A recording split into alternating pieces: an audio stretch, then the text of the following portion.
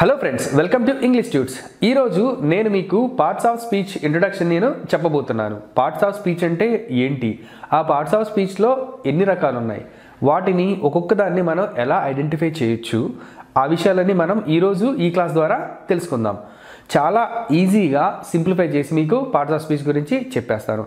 మనం తెలుగు మాట్లాడుతున్నప్పుడు రకరకాల సెంటెన్సెస్ని మనం ఫామ్ చేస్తూ ఉంటాం. అందులో రకరకాల పదాలను మనము ఉపయోగిస్తూ ఉంటాం. ఆ ప్రతి పదాన్ని కూడా మనం ఏం చేసామంటే ఒక పార్ట్ లాగా డివైడ్ చేసాం. సేమ్ అంతే ఇంగ్లీష్లో కూడా అలానే ఇంగ్లీష్లో ఉన్న ప్రతి పదాన్ని మనం ఏం చేసామని చెప్పంటే ఒక్కొక్క పార్ట్గా మనము డివైడ్ చేసాం. ఈ పార్ట్స్ ఆఫ్ స్పీచ్ యొక్క డెఫినేషన్ ఏంటంటే all the words in English language are divided into 8 parts according to the nature and the word they do. అంటే ఇంగ్లీష్ భాషలోని పదాలు అన్నింటినీ వాటి యొక్క స్వభావాన్ని బట్టి, అవి చేసే పనిని బట్టి 8 రకాలుగా విభజించారు. దీనినే భాషా భాగాలు అంటారు. మనం ఇంగ్లీష్లో అంటామండి వీటిని పార్ట్స్ ఆఫ్ స్పీచ్ అని చెప్పని అంటాము. ఈ పార్ట్స్ ఆఫ్ స్పీచ్ మనకి మొత్తము 8 రకాలు. అవేంటో ఒకసారి చూద్దాం. ఇప్పుడు చూడండి, ఫస్ట్ పార్ట్స్ ఆఫ్ స్పీచ్ మనకి నౌను. ఈ నౌన్ని మనం తెలుగులో నామవాచకం అని చెప్పని అంటాము. తర్వాత రెండవది ప్రొనౌన్ని మనం ఏమంటామండి, సర్వనామం అంటాం. మూడవది అడ్జెక్టివ్, దీనిని అడ్జెక్టివ్ అని చెప్పి పలకాలి, అడ్జెక్టివ్ అని చెప్పని మనము పలకొద్దు. అడ్జెక్టివ్ అంటే ఏంటంటే విశేషణం.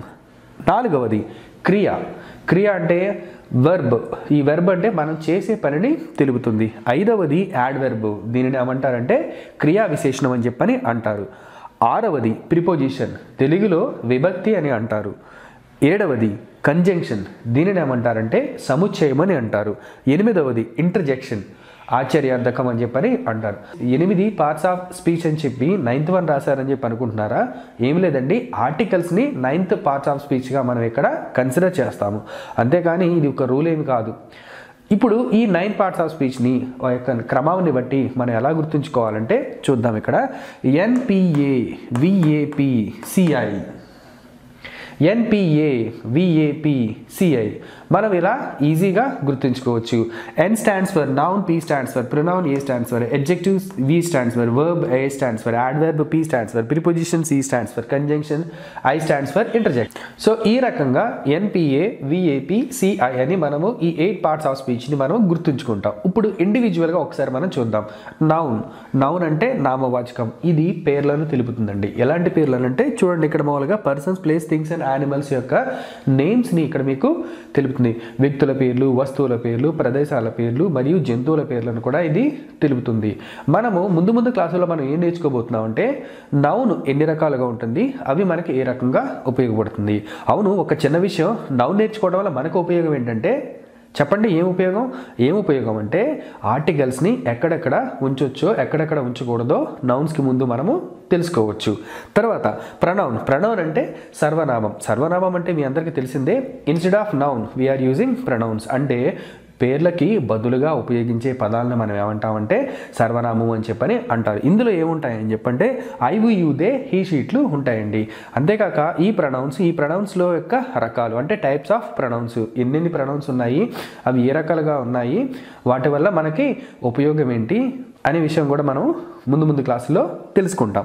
తర్వాత అడ్జెక్టివ్ అంటే విశేషణం అంటే ఇది ఒక వ్యక్తిని, వస్తువుని, ప్రదేశాన్ని, జంతువుని ఏం చేస్తుందని చెప్పంటే క్వాలిఫై చేస్తుంది, మోడిఫై చేస్తుంది, డిస్క్రైబ్ చేస్తుంది. అంటే నౌన్ అనేది ఎలాంటిదో ఎటువంటిదో మనకి ఇక్కడ విశేషణం తెలుపుతుంది. అంటే నౌన్ యొక్క విశేషణం అనేది అడ్జెక్టివ్ తెలుపుతుందండి.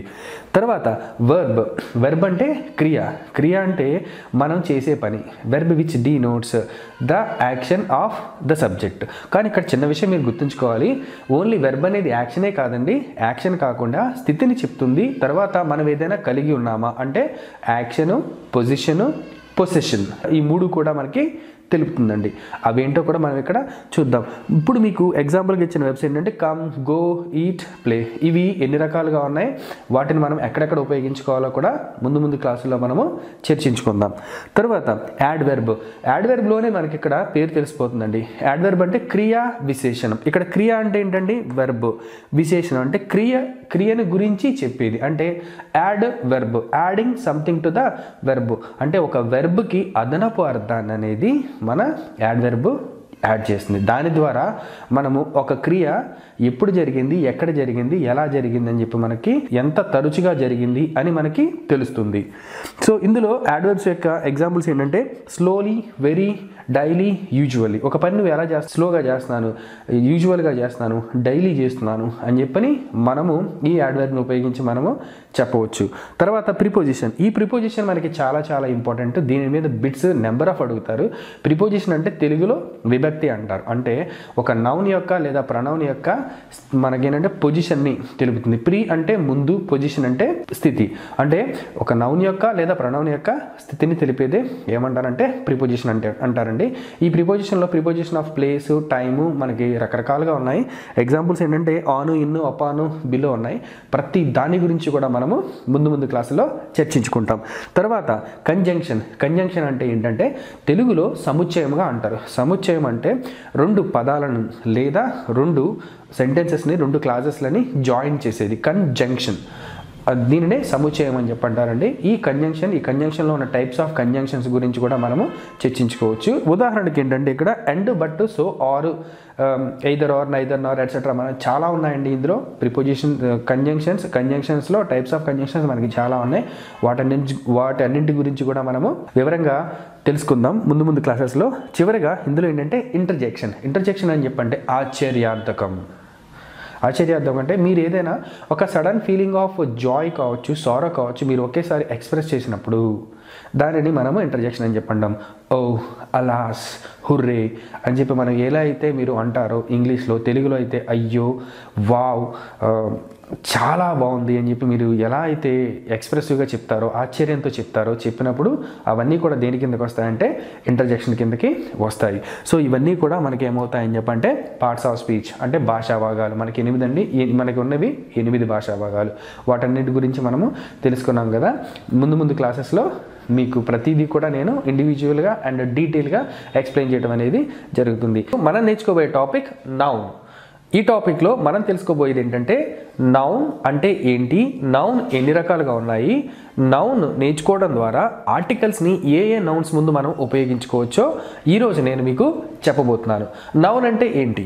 నౌన్ అంటే డెఫినేషన్ ఏంటంటే మనకి చిన్నప్పటి నుంచి నేర్చుకుంటూ ఉంటాం. ఒక డెఫినేషన్ చెప్తారు, noun is a word which denotes the name of a person, place, thing and animal అని చెప్తారండి. అంటే నౌన్ అనేది ఒక నామవాచకం. ఇది వ్యక్తుల పేర్లు, వస్తువుల పేర్లు, ప్రదేశాల పేర్లు, జంతువుల పేర్లను తెలపడానికి ఉపయోగిస్తుంది అని చెప్పని మనం చిన్నప్పటి నుంచి నేర్చుకుంటున్నాం. దానికి కొంచెం యాడ్ ఆన్ చేసేది నేను ఏంటంటే noun is a naming word. Noun అంటే ఏంటంటే పేర్లను తెలిపేది. ఏదైనా ఒక పేరు ఉందంటే ఆ పేరు దేని కిందకు వస్తుందంటే నౌన్ కిందకు వస్తుందండి. ఆ పేర్లు ఎలాంటివంటే చూడండి, పర్సన్, ప్లేస్, థింగ్స్, యానిమల్స్. ఇవి కాక ఫీలింగ్స్, క్వాలిటీస్, స్టేట్, యాక్షన్ ఇవన్నీ కూడా వాటి యొక్క పేర్లను తెలిపేవి అన్నీ కూడా ఏమవుతాయంటే నౌన్ కిందకి వస్తాయండి. చూడండి ఇక్కడ naming word, person, place, things, animal, feelings, action, state, quality. So కొంచెం అర్థం కానట్టు ఉంది కదా. ఇప్పుడు ఇంకొక చిన్న ఎగ్జాంపుల్ మీకు చెప్తాను. ఏంటంటే అది నౌన్ని మనం ఎలా గుర్తించవచ్చు అంటే చూడండి, వాట్, హూ, హూమ్లతో క్వశ్చన్ చేయడం ద్వారా మనం నౌన్ని ఇక్కడ గుర్తించవచ్చు. వీటికి ఎగ్జాంపుల్స్ మనం చూద్దాం. Person Rajesh, place Hyderabad, thing board, animal dog, feelings love, action painting, state happiness, quality knowledge. So ఇవన్నీ కూడా దేని కిందకి వస్తాయంటే నౌన్స్ కిందకి మనకి ఇక్కడ వస్తాయండి. ఈ నౌన్స్ అనేవి ఎన్ని రకాలుగా ఉన్నాయి? ఈ నౌన్స్ 8 రకాలుగా ఉన్నాయండి. అవేంటో చూద్దాం ఇప్పుడు. Common noun, proper noun, countable noun, uncountable noun, collective noun, abstract noun, material noun, gender of a noun. ఈ ఒక్కొక్క నౌన్ గురించి వాటి యొక్క డెఫినేషన్ తెలుసుకొని వేటి ముందు మనం ఆర్టికల్స్ మనం ఉపయోగించవచ్చో, వేటి ముందు మనం ఉపయోగించకూడదో మనం ఒకసారి చూద్దాం.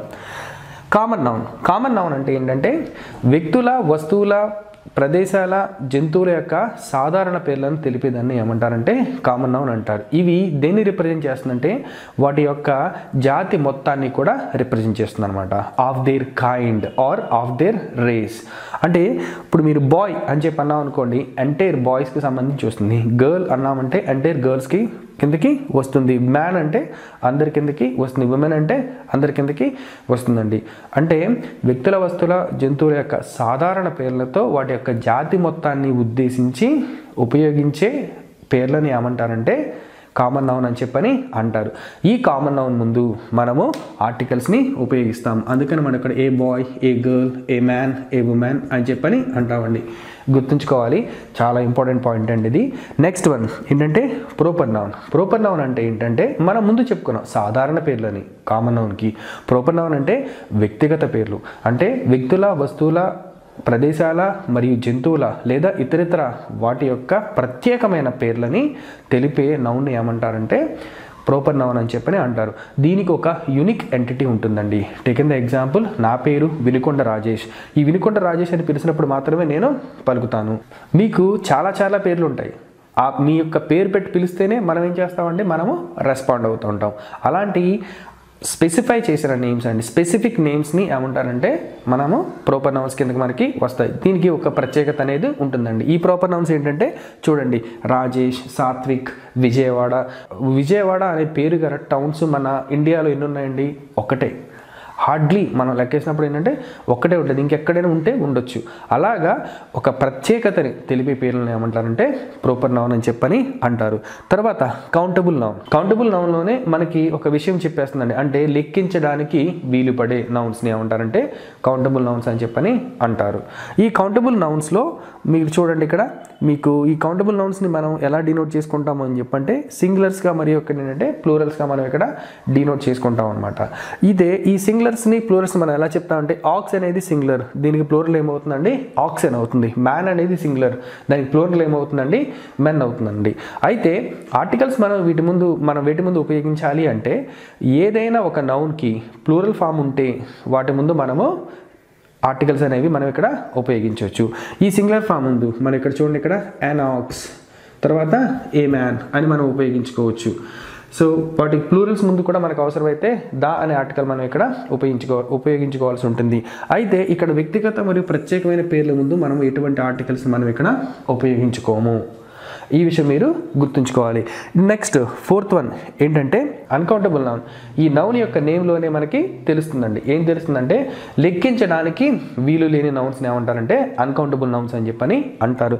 ఈ అన్కౌంటబుల్ నౌన్స్ ఏమిటంటే చూడండి, ఇక్కడ వీటికి ప్లూరల్ ఫామ్ అనేది ఉండదు. ముందుగా మనం చెప్పుకున్న రూల్ ప్రకారం ప్లూరల్ ఫాము లేని నౌన్స్కి మనం ఆర్టికల్స్ని ఉపయోగించాం. మీకు ఎగ్జాంపుల్గా మనం చూసుకున్నట్లయితే tea, sugar, milk, coffee. So వీటిని ఎలా ఐడెంటిఫై చేయటం అంటే అన్కౌంటబుల్ నౌన్స్ని చిన్న విషయం మీకు చెప్తాను. అన్కౌంటబుల్ నౌన్స్కి ప్లూరల్ ఫామ్ అనేది ఉండదు. అంటే మీరు ఇక్కడ టీస్, షుగర్స్, మిల్క్స్, కాఫీస్ అని మనం ఇక్కడ యూజ్ చేయండి. అలా ఏ నౌన్ అయితే మనం అలాగా ఎస్ ఆర్ ఎస్లు పెట్టి మనం యూజ్ చేయలేము. అవన్నీ దేని కిందకి వస్తాయంటే అన్కౌంటబుల్ నౌన్స్ కిందకి వస్తాయి. వీటి ముందు మనం ఎటువంటి ఆర్టికల్స్ని మనము ఉపయోగించాం. కానీ వీటిని ప్రామాణికంగా కొలిచేటప్పుడు వీటి ముందు మాత్రం ఒక వర్డ్ లేదా ఒక ఎక్స్ప్రెషన్ మాత్రం మనం ఇక్కడ ఉపయోగిస్తామండి. అందుకని మీరు గమనించినట్లయితే ఏ కప్ ఆఫ్, తర్వాత ఏ గ్లాస్ ఆఫ్ అని మనకి ఉపయోగిస్తుంటారు. ఏ పీస్ ఆఫ్ అనే పదాలు మనకి ఇక్కడ ఉపయోగిస్తుంటారండి.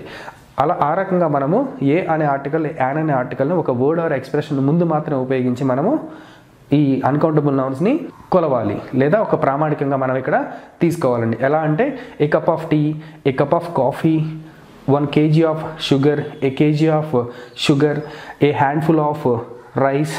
ఆ రకంగా మనము అనుకోవచ్చు. ఇంకా ఏ piece of information, A slice of bread అని చెప్పి మనము చెప్పుకోవచ్చండి. వీటి ముందు మనం ఆర్టికల్స్ అయితే మనము ఉపయోగించము. సో ఈ రకంగా మీరు ఇవి గుర్తుంచుకోవాలి. వీటి ముందు ఉపయోగించము, తర్వాత ప్రాపర్ నౌన్స్ ముందు కూడా మనం ఇక్కడ ఉపయోగించమండి. తర్వాత కలెక్టివ్ నౌన్. ఈ కలెక్టివ్ నౌన్ అంటే గుంపుగా, అంటే collective noun is a word which denotes A group of persons, places, things and animals. అంటే ఒక వ్యక్తుల యొక్క, వస్తువుల యొక్క, జంతువుల యొక్క, ప్రదేశాల యొక్క సమూహాన్ని తెలియజేసే పదాన్ని ఏమంటారంటే కలెక్టివ్ నౌన్ అని చెప్పని అంటారు. ఈ కలెక్టివ్ నౌన్ అనేది ఒక వర్డ్తో స్టార్ట్ అవుతుంది. ఇది స్టార్ట్ అయ్యే ముందు దీనికి ముందు ఏంటంటే ఏ గ్రూప్ ఆఫ్ అనే పదంతో, అంటే ఏ ఆర్ యాన్ ఆర్టికల్తో ఇక్కడ మనకి స్టార్ట్ అవుతుంది. సో ఆబ్వియస్గా వీటి ముందు మనము ఆర్టికల్స్ని మనం ఇక్కడ ఉపయోగిస్తామండి. సో దీనిని ఎలా చెప్తామంటే గ్రేప్స్ అంటే మనకి ద్రాక్ష గుత్తి అని చెప్పడానికి మనం ఎలా చెప్తామంటే ఏ బంచ్ ఆఫ్ గ్రేప్స్ అని చెప్తాం. తాళాల గుత్తి అని చెప్పడానికి మనం ఏం చెప్తామంటే ఏ బంచ్ ఆఫ్ కీస్ అని చెప్పి అంటాం. థ్రెడ్స్, చిన్న చిన్న థ్రెడ్స్ మొత్తం మనం కట్టినప్పుడు ఏమంటామంటే ఏ బంచ్ ఆఫ్ థ్రెడ్స్ అని చెప్పి అంటాం. అలాగే అన్ army of soldiers, an army of ants, an army of caterpillars, A batch of boys, A baby of girls, A pride of Lions, తర్వాత ఏ పెరడ్ ఆఫ్ ఎలిఫెంట్స్. ఇవన్నీ కూడా దేని కిందకి వస్తాయంటే కలెక్టివ్ నౌన్స్ కిందకి వస్తాయండి. ఇవన్నీ తెలుసుకోవడం కూడా మనకి చాలా చాలా ఇంపార్టెంట్. నెక్స్ట్ వన్ ఏంటంటే అబ్స్ట్రాక్ట్ నౌన్స్. అబ్స్ట్రాక్ట్ నౌన్స్ మనం అర్థం చేసుకోవడం చాలా ఈజీ. వేటినైతే మనం చూడలేము, తాకలేము, కేవలం ఫీల్ అవుతాము. అంటే the things which we can't see and touch but can feel are comes under abstract noun. అంటే వేటినైతే మనం చూడలేమో, తాకలేమో, కేవలం ఫీల్ అవుతామో అవన్నీ దేని కిందకి వస్తాయంటే అబ్స్ట్రాక్ట్ నౌన్స్ కిందకి వస్తాయండి. ఈ అబ్స్ట్రాక్ట్ నౌన్స్ ఎక్కువగా మనకి ఏముంటాయంటే మన యొక్క ఫీలింగ్స్, మన యొక్క ఎమోషన్స్ ఉంటాయండి. చూడండి ఇక్కడ మన యొక్క skills, talent, knowledge, love, anger ఇవన్నీ కూడా మనకి ఇక్కడ ఉంటాయి. అయితే ఈ అబ్స్ట్రాక్ట్ నౌన్స్ ముందు కూడా మనము ఎటువంటి ఆర్టికల్స్ని మనం ఇక్కడ ఉపయోగించము. Seventh noun material noun. Material noun అని చెప్పంటే material which are available in the universe are comes under material nouns. అంటే విశ్వంలో లభించే ప్రతి పదార్థం కూడా మనకు దేని కిందకి వస్తుందని చెప్పంటే మెటీరియల్ నౌన్ కిందకి వస్తుందండి. దీని యొక్క ఎగ్జాంపుల్ మీరు చూసుకున్నట్లయితే gold, silver, iron, H2O2, fibre, what ever మీరు ఉపయోగించే ప్రతి మెటీరియల్ కూడా దేని కిందకి వస్తుందంటే మెటీరియల్ నౌన్ కిందకే వస్తుంది. అయితే ఈ మెటీరియల్ నౌన్స్ ముందు మనం ఎటువంటి ఆర్టికల్స్ని మనం ఇక్కడ ఉపయోగించాం. మీరు గమనించినట్లయితే ఏ gold, A silver, A iron, an iron అని చెప్పి మనం అనకూడదు. చిన్న విషయం ఏంటంటే ఐరన్ అని మనం సంబోధించకూడదండి, ఐరన్ అని చెప్పి మనము సంబోధించాలి.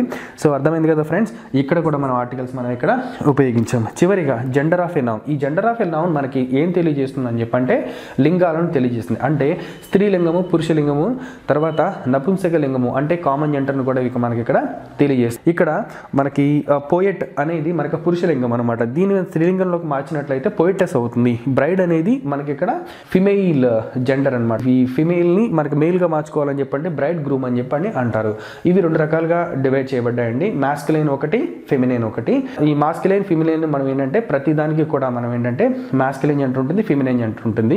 టేకెన్ ఎగ్జాంపుల్, ఇప్పుడు మీకు ఫెమినైన్ జెండర్లో మీకు విచ్ ఉందని చెప్పి అనుకోండి, మంత్రగద్ద. అది మాస్కులైన్ జెండర్కి వచ్చేసి ఏమవుతుందని చెప్పంటే విజార్డ్ అవుతుంది. సో అదే రకంగా ఇక్కడ మీకు బేబీ కావచ్చు, ఇన్ఫాంట్ కావచ్చు, తర్వాత ప్రొఫెషన్స్, ఆల్ ద ప్రొఫెషన్స్ ఉంటాయి చూసారా. అంటే మీరు చేసే వృత్తులు అవన్నీ కూడా దేని కిందకు వస్తాయని చెప్పంటే కామన్ జెండర్ కిందకు వస్తాయండి. బేబీ వచ్చినప్పుడు ఇట్ అని చెప్పి మనము సంబోధించాలి. ఇన్ఫాంట్ వచ్చినప్పుడు ఇట్ అని చెప్పి సంబోధించాలి. ప్రొఫెషన్స్ అండి doctor, lawyer, teacher, nurse, police, ఇవన్నీ ఏవైనా కావచ్చు. అవన్నీ కూడా మనకి దేని కిందకు వస్తాయని చెప్పంటే కామన్ జెండర్ కిందకు వస్తాయి.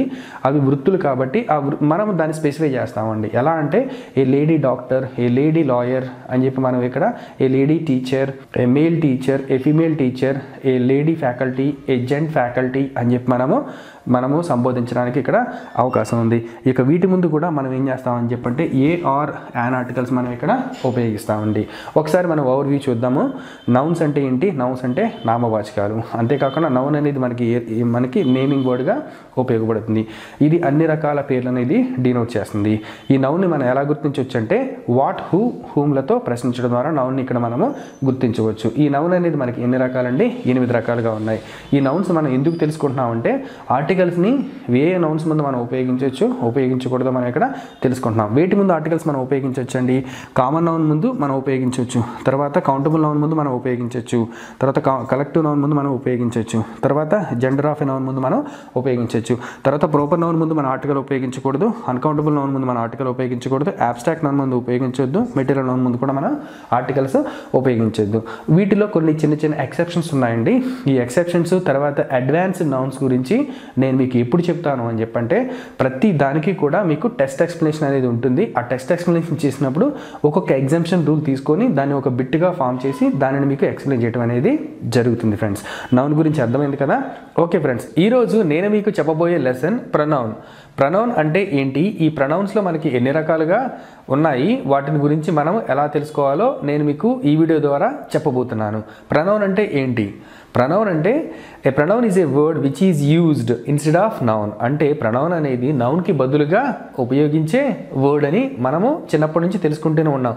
దానికి తోడు ఇంకొక యాడ్ ఆన్ డెఫినేషన్ ఏంటంటే ఏ pronoun is a word which is used to avoid the repetition of a noun in a sentence. అంటే ప్రొనౌన్ అనేది దేనికి ఉపయోగపడుతుందంటే ఒక నౌన్ ఒక సెంటెన్స్లో రిపీట్ అయితే ఆ రిపిటేషన్ని తీసివేయడానికి ఈ ప్రొనౌన్ అనేది మనకి ఇక్కడ ఉపయోగపడుతుంది. దీనికి ఒక ఎగ్జాంపుల్ నేను మీకు చెప్పినట్లయితే Rajesh is a teacher, Rajesh teachers well అని చెప్పి మనం ఒక సెంటెన్స్ని ఫ్రేమ్ చేసాం అనుకోండి. ఇందులో రాజేష్ అనే పదం 2 సార్లు మనకి వస్తుంది. ఈ 2సారి మనకి ఏంటంటే అన్నెసరీగా వస్తుంది కాబట్టి ఈ రాజేష్ అనే నౌన్ని ప్రొనౌన్ ద్వారా మనం భర్తీ చేస్తాం. ఎలా అంటే Rajesh is a teacher, he teachers well. So ఆ రకంగా కూడా మనకి ఇక్కడ ప్రొనౌన్ అనేది ఉపయోగపడుతుంది. ప్రొనౌన్ అంటే ఏంటి? ప్రొనౌన్ అంటే నౌన్కి బదులుగా ఉపయోగించే పదాన్ని ఏమంటారంటే ప్రొనౌన్ అంటారు. సరే, ఎన్ని రకాల ప్రొనౌన్స్ మనకి ఉన్నాయి, ఎన్ని టైప్స్ ఆఫ్ ప్రొనౌన్స్ మనకి ఉన్నాయో ఒకసారి మనం ఇక్కడ చూద్దాం. సో ఫస్ట్ వన్ ఏంటంటే మనకి ఇక్కడ పర్సనల్ ప్రొనౌన్. సో ఈ పర్సనల్ ప్రొనౌన్ గురించి మనం చెప్పుకునే ముందు మనకి ప్రొనౌన్ ఎన్ని ఉన్నాయండి, ఎన్ని రకాల ప్రొనౌన్స్ ఉన్నాయి మనకి 7 ప్రొనౌన్స్ ఉన్నాయండి.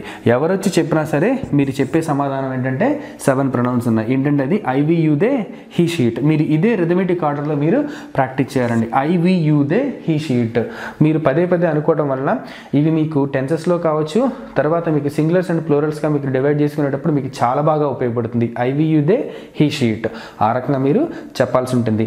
సో ఫస్ట్ వన్ ఏంటంటే మనకి ఇక్కడ పర్సనల్ ప్రొనౌన్. పర్సనల్ ప్రొనౌన్ అంటే ఏంటంటే పర్సన్స్ గురించి తెలిపే ప్రొనౌన్ ఏమంటారంటే పర్సనల్ ప్రొనౌన్ అని అంటారు.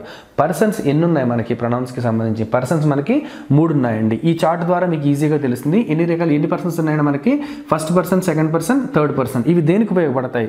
ఫస్ట్ పర్సన్ ఏం తెలియజేస్తుందంటే స్పీకర్ని తెలియజేస్తుంది, నేను తెలియజేస్తుందండి. సెకండ్ పర్సన్ మీకు ఏం తెలియజేస్తుందని చెప్పంటే ఇక్కడ లిసనర్, మీరు, మిమ్మల్ని తెలియజేస్తుంది. థర్డ్ పర్సన్ ఇక్కడ మీకు ఏం తెలియజేస్తుందని చెప్పంటే అదర్స్, వారు, అతను, ఆమె, ఇది, అది అని చెప్పి తెలియజేస్తుంది. ఆ రకంగా మనం ఈ ప్రొనౌన్స్ మనం 3 పర్సన్స్గా మనం ఇక్కడ డివైడ్ చేసుకున్నామండి.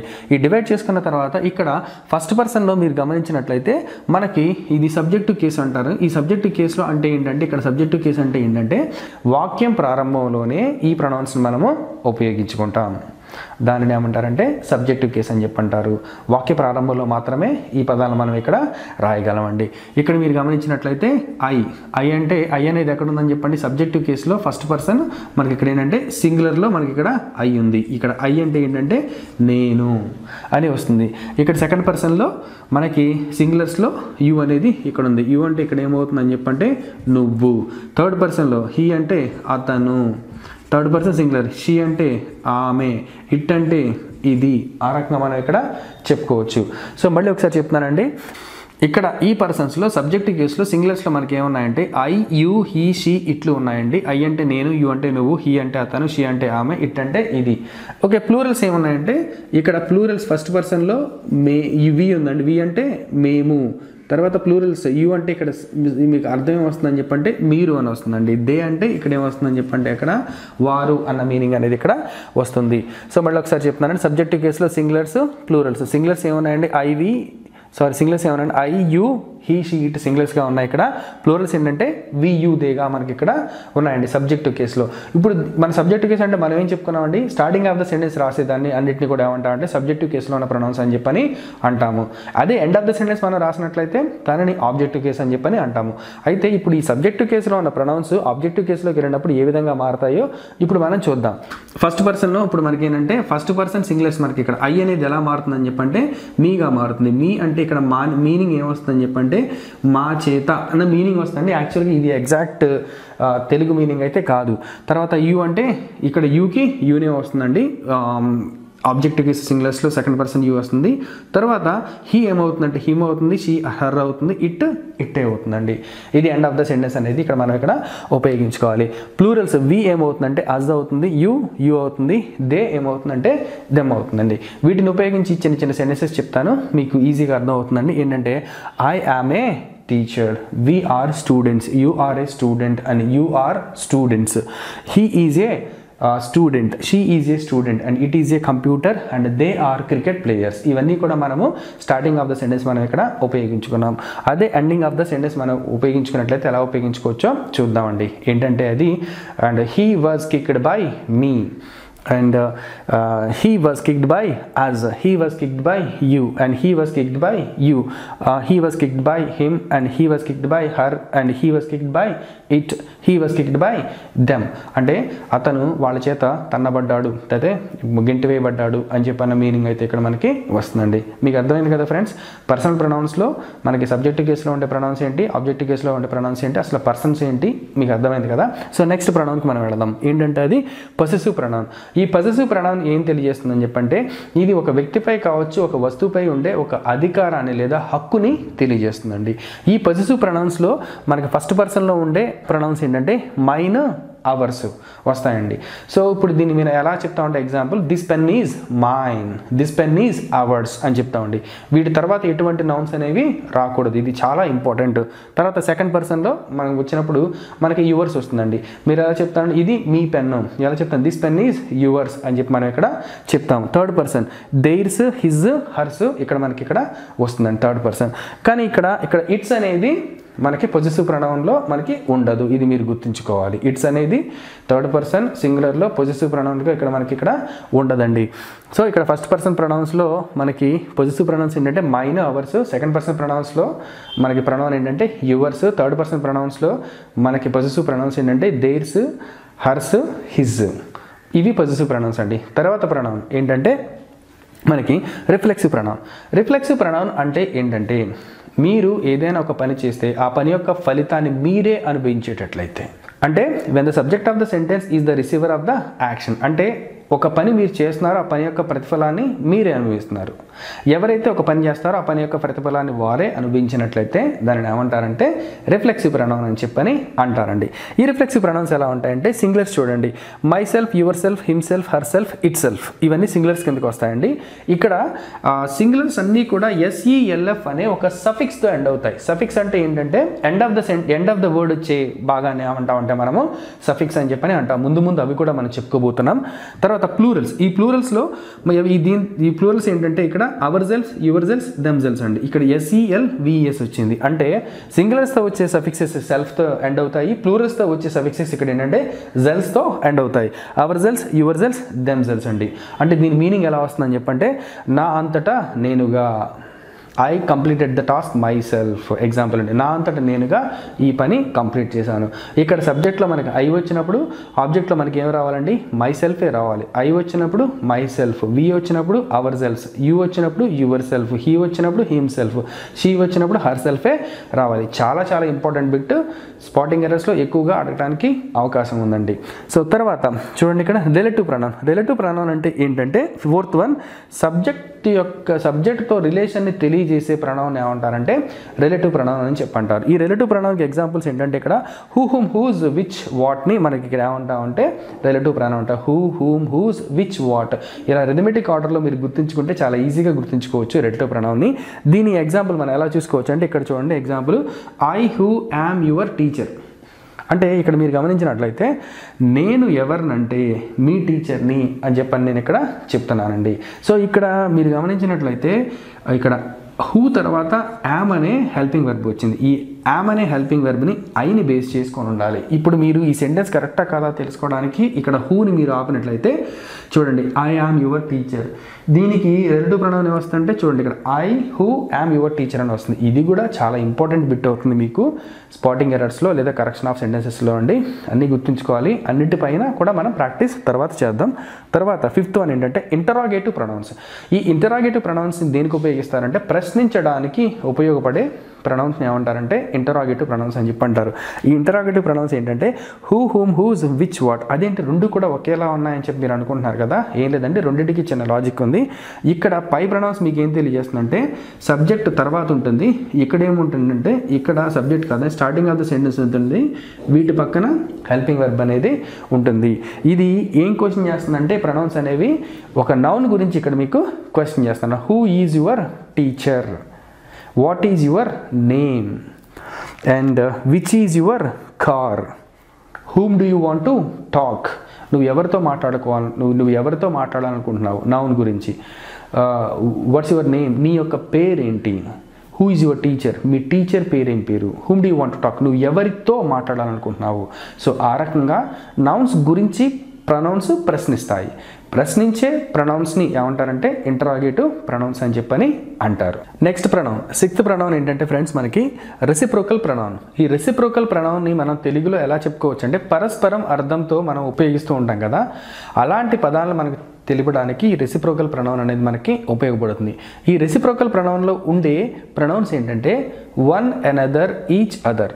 సో వీటి యొక్క ఉపయోగం కూడా మనం ఒకసారి చూద్దాం. చూడండి ఇక్కడ ఈచ్ అదర్. ఈచ్ అదర్ని మనం ఎలా ఉపయోగించుకోవాలంటే 1+1 అంటే ఇద్దరు వ్యక్తుల మధ్య మీరు ఏదైనా చెప్పాలని చెప్పనుకుంటే ఈచ్ అదర్ అని మాత్రం మనం ఇక్కడ చెప్పాలి. ఎగ్జాంపుల్ ఏంటంటే Radha and Krishna loved each other. Radha మరియు కృష్ణ ఇద్దరు ప్రేమించుకున్నారు అని చెప్పిన సందర్భంలోనే మనకి ఇక్కడ రావాల్సి ఉంటుందండి. తర్వాత వన్ అనదర్. ఈ వన్ అనదర్ అని మనం ఎలా చెప్పుకోవాలంటే 1+more, ఒకరి నుంచి ఒకరికి ఒకరు అని చెప్పినట్టు అనమాట. అలా మనం ఉపయోగించాల్సి ఉంటుంది. దీనికి ఎగ్జాంపుల్ ఏంటంటే all the students helped one another అంటే ప్రతి ఒక్క స్టూడెంట్ ఒకరికొకరు హెల్ప్ చేసుకుంటూ వెళ్ళారు అని చెప్పన్న మీనింగ్లోకి మనకి ఇక్కడ వస్తుందండి. మనకి తర్వాత సెవెంత్ ప్రొనౌన్ చూసుకున్నట్లయితే మనకి ఇండిఫినిట్ ప్రొనౌన్. ఈ ఇండిఫినిట్ ప్రొనౌన్ అంటే ఏంటంటే సబ్జెక్టు లేదా నౌన్ని సరిగ్గా డిఫైన్ చేయని ప్రొనౌన్ని ఏమంటారంటే ఇండిఫినిట్ ప్రొనౌన్స్ అని చెప్పని అంటారు. ఈ ఇండిఫినిట్ ప్రొనౌన్ మనకి ఏమున్నాయంటే దీన్ని ఒక రిథమెటిక్ ఆర్డర్లో చెప్తానని మీరు చాలా ఈజీగా గుర్తుంచుకోవచ్చు. Somebody, nobody, anybody, everybody. Someone, no one, anyone, everyone. Something, nothing, anything, everything. తర్వాత ఆల్, ఎ ఫ్యూ, మెనీ అని చెప్పి మనము ఇవన్నీ కూడా చెప్పుకోవచ్చు.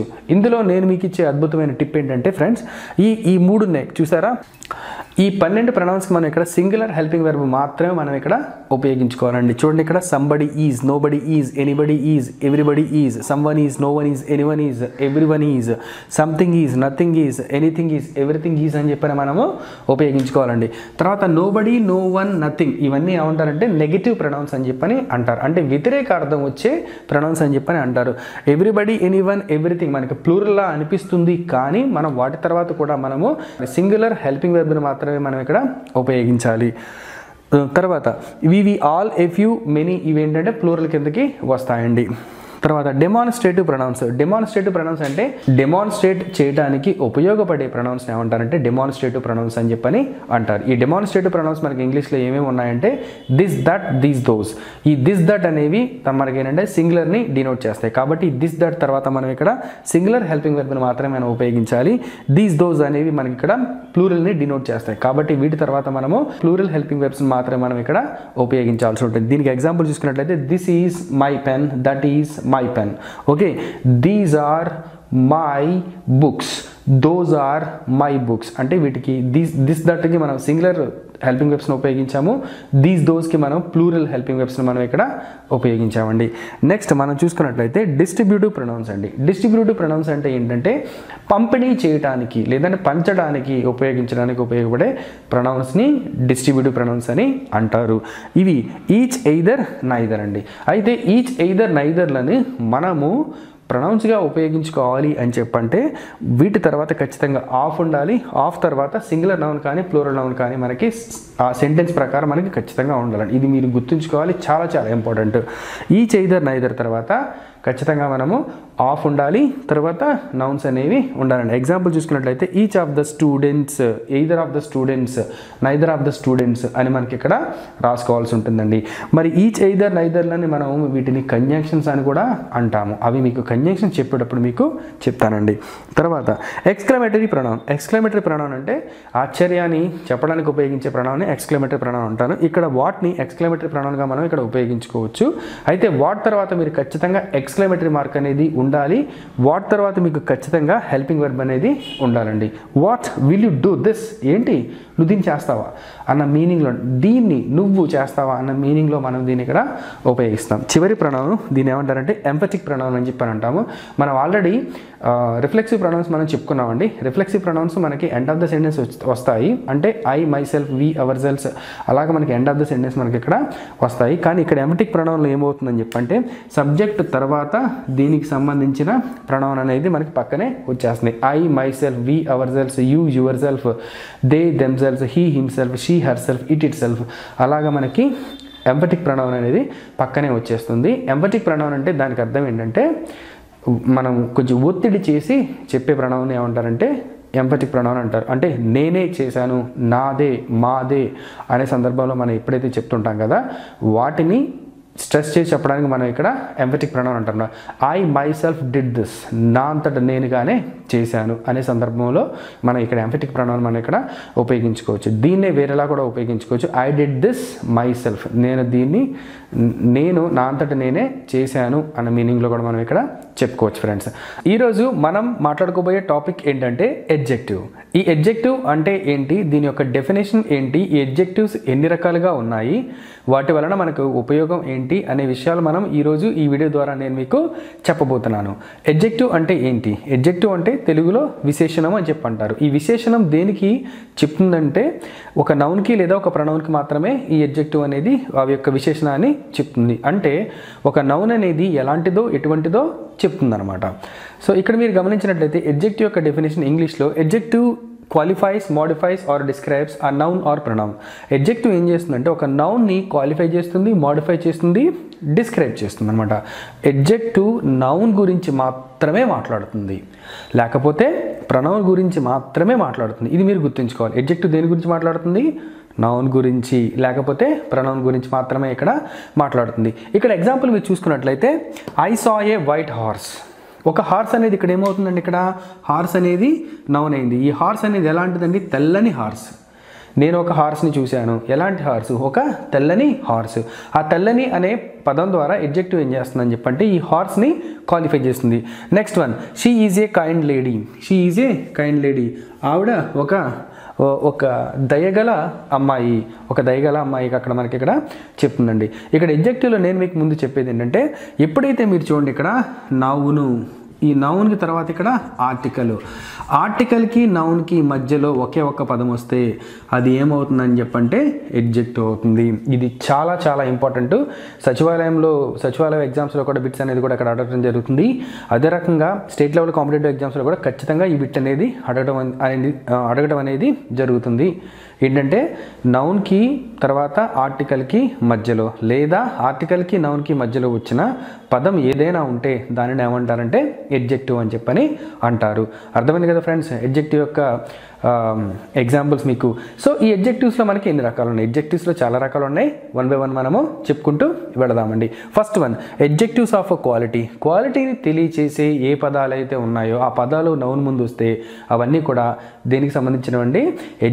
ఎడ్జెక్టివ్స్ ఆఫ్ క్వాలిటీకి సంబంధించినవి. అందులో ఏమేమి ఉన్నాయో ఒకసారి చూద్దాం. షేప్స్ అండి.